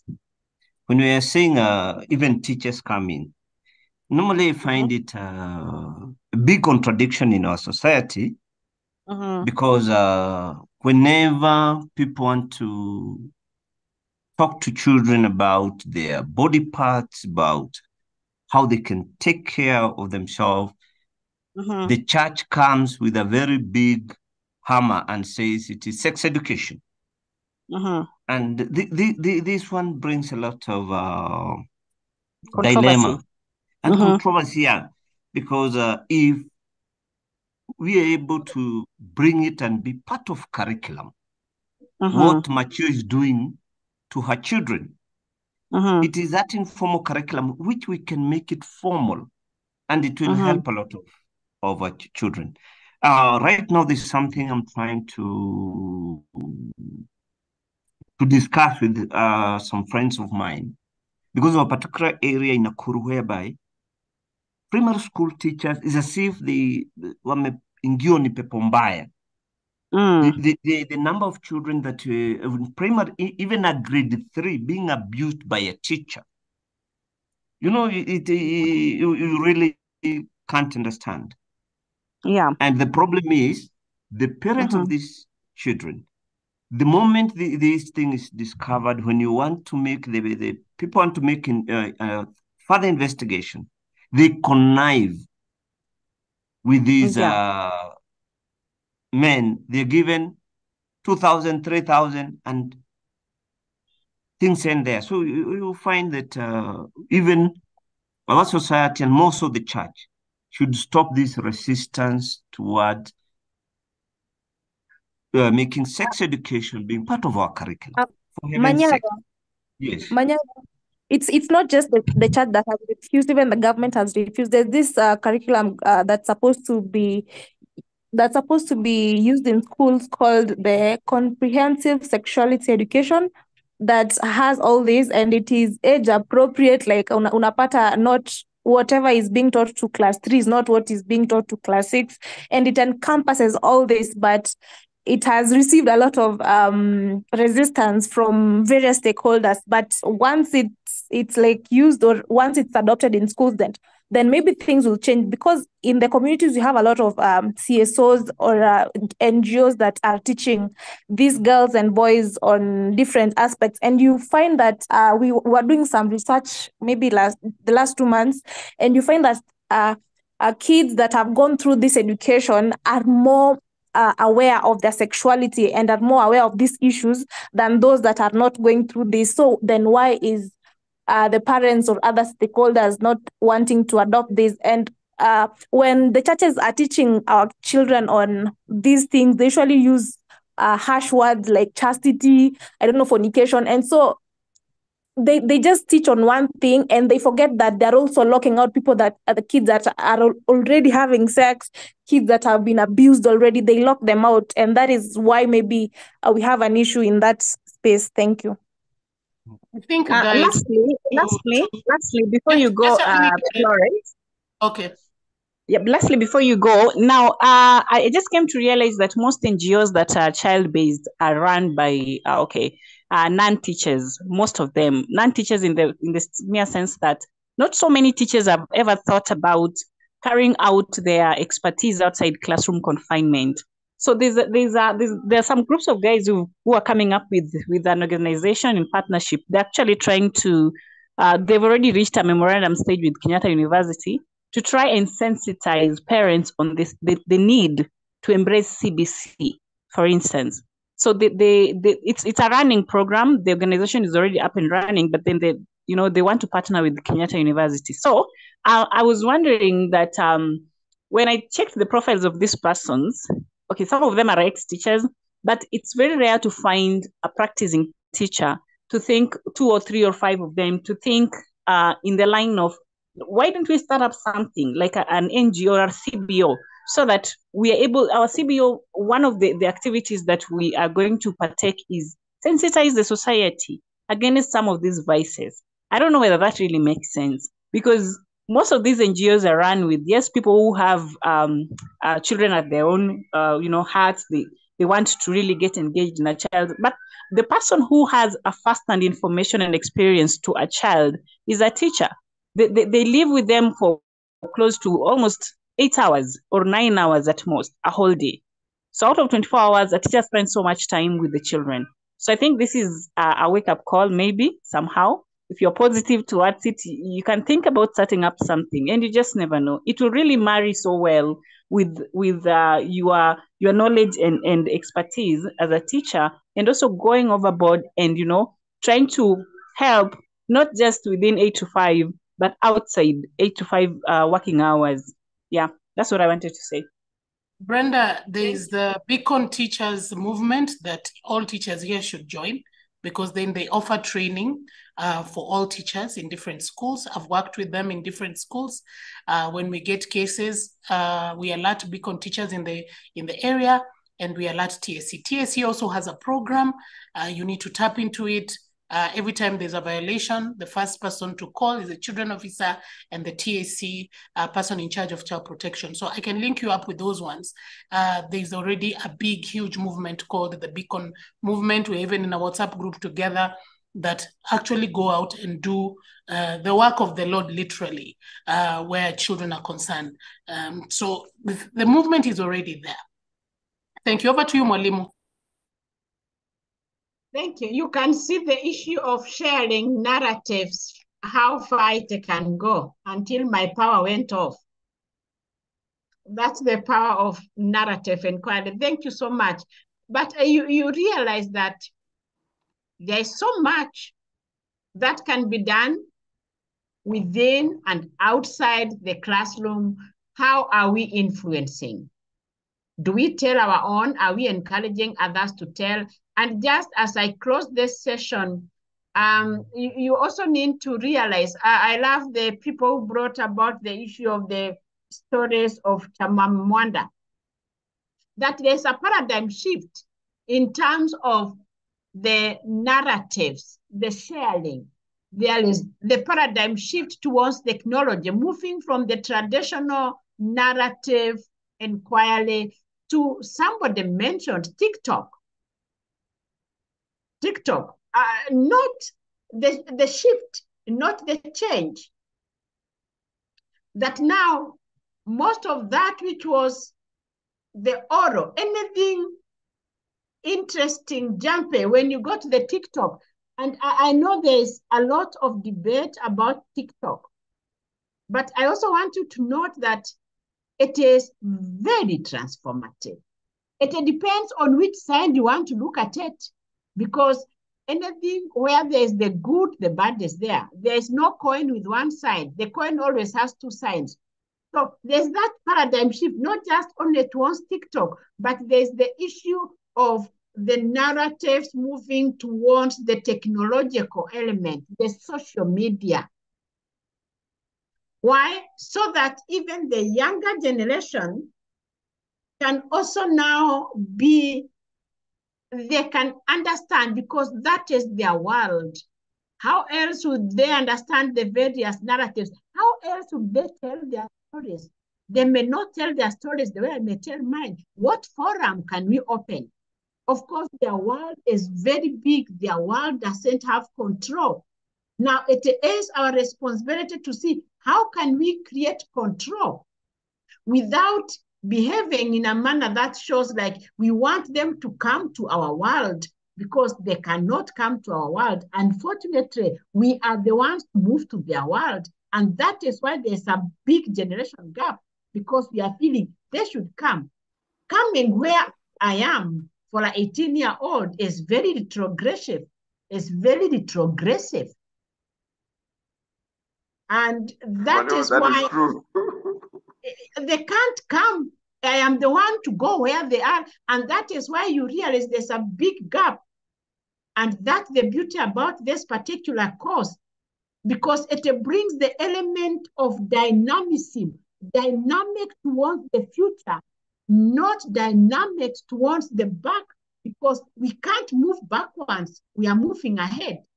So making a 14-year-old to think like me is killing their mind, to do things like me, to tell their stories the way I tell my stories, to tell them don't touch a mobile phone. They don't understand any other word. They understand the world of mobile phone. They don't understand any other thing. They understand the social media. They only understand TikTok. So it is us to move to their world and see how we can make their world more better, how they can be in a world with decency, how we can create order, or how we can enable them to create the order, because they too can create that order. So when it comes to the changes which we are going through, even at organizational, we cannot have a boss who is 60 years old. And I spoke about it at the beginning.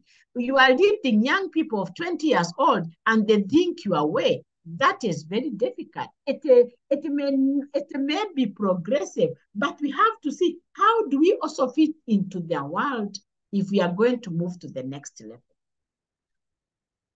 I think there's a lot we can say, but ultimately we are in consensus that narrative inquiry is a powerful approach, not just of telling stories, but a powerful approach in the area of research and a powerful approach that is equally scientifically. And I think from what Florence has said, we have no doubt that it is one of very rich sources of data that can bring change into various areas which we think we must or we have to look at other, maybe quantitative. It's a rich approach that can bring great transformation in our society. Any question?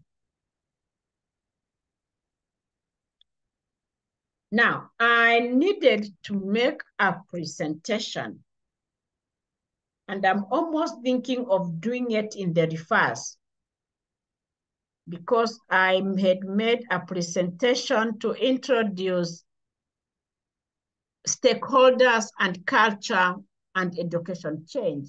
And you see, these ones are actually, there is a connection from narrative inquiry.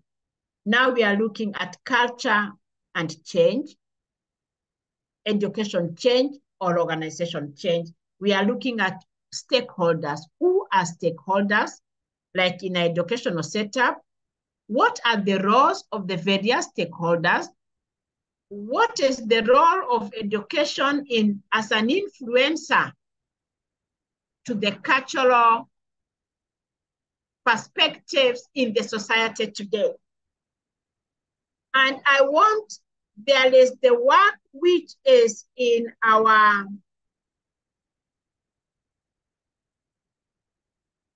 there's work. I want us to go to that work. And then we go to our groups. Now I can't hear myself because there is suddenly some heavy downpour where I am. I don't know if it is raining where you are.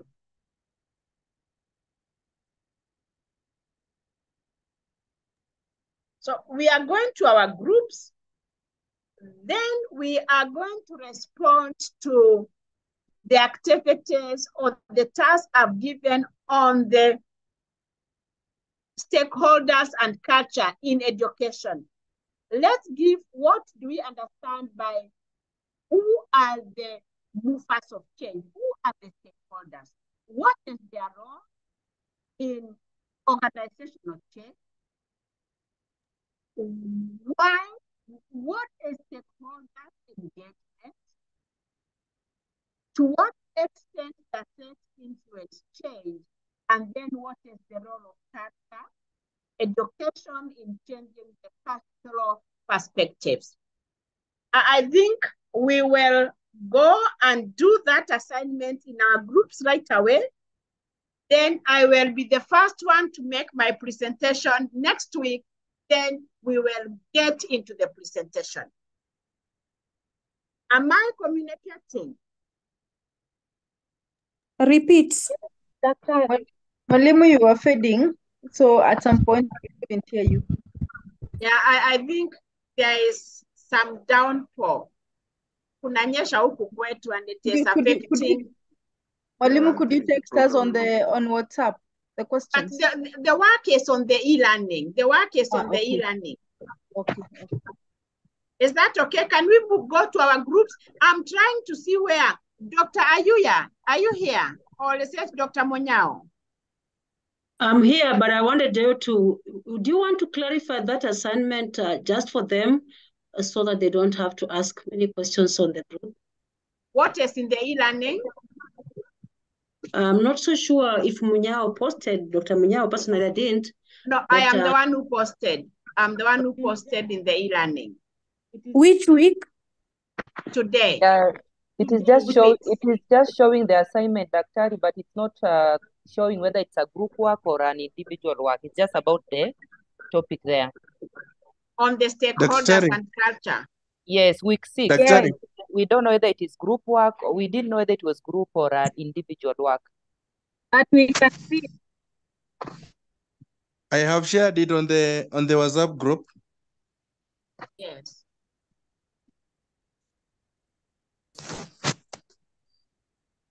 Yes. Yeah. So Prof, do you want to guide a little and also probably that is the class activity for groups. I wanted us to do it as a group.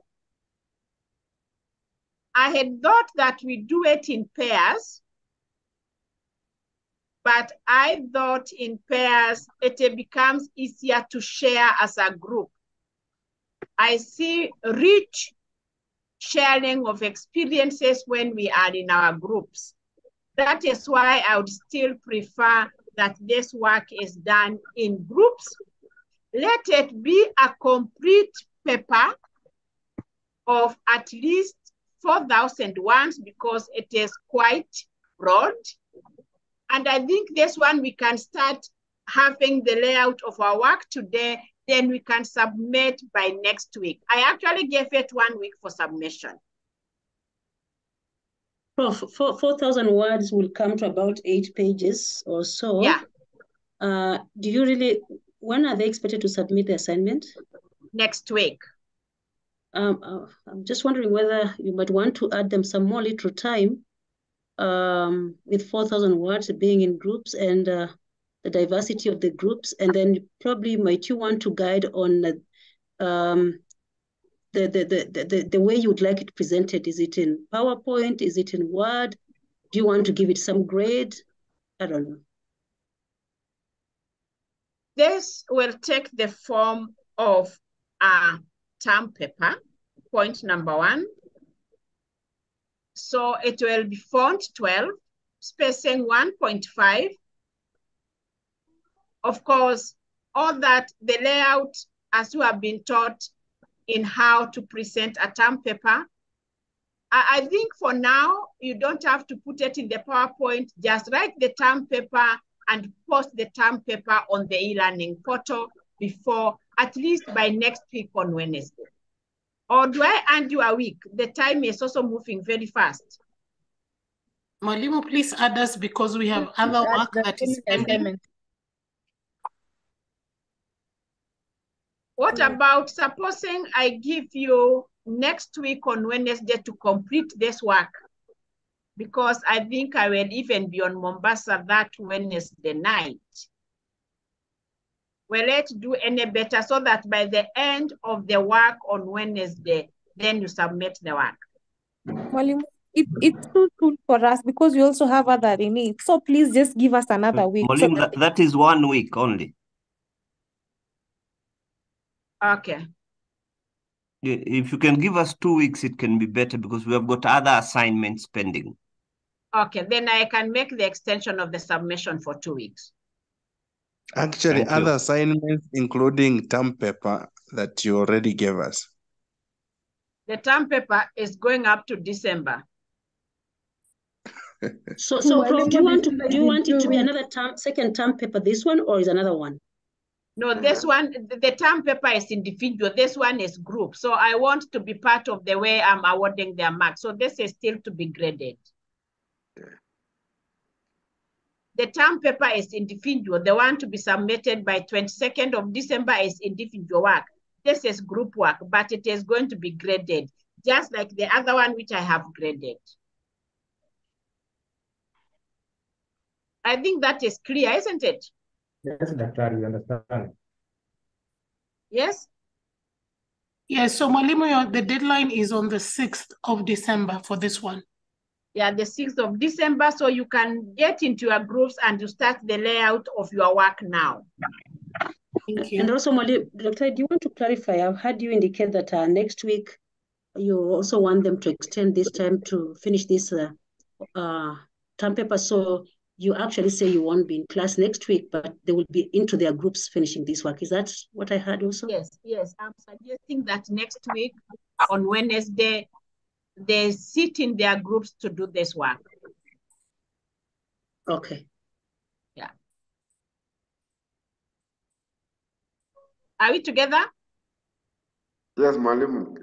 That one will have given you ample time to do and complete the work. I want to believe so. Do we start today? Then can I also ask, one person will present this work for on behalf of the group, those groups that are they're going to do this work in the groups that are already formed by you. So one person, okay, all right.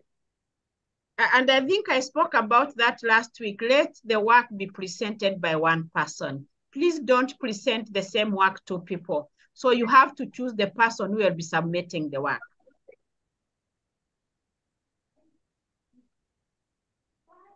That is clear? Excuse me, Dr. Yes. You mean the person who will do the submission of the work is the same person who will do the presentation? No, not necessarily. Oh, okay. Not necessarily, no. No, she's saying the one person from the group to submit so that we are not several people submitting the same work.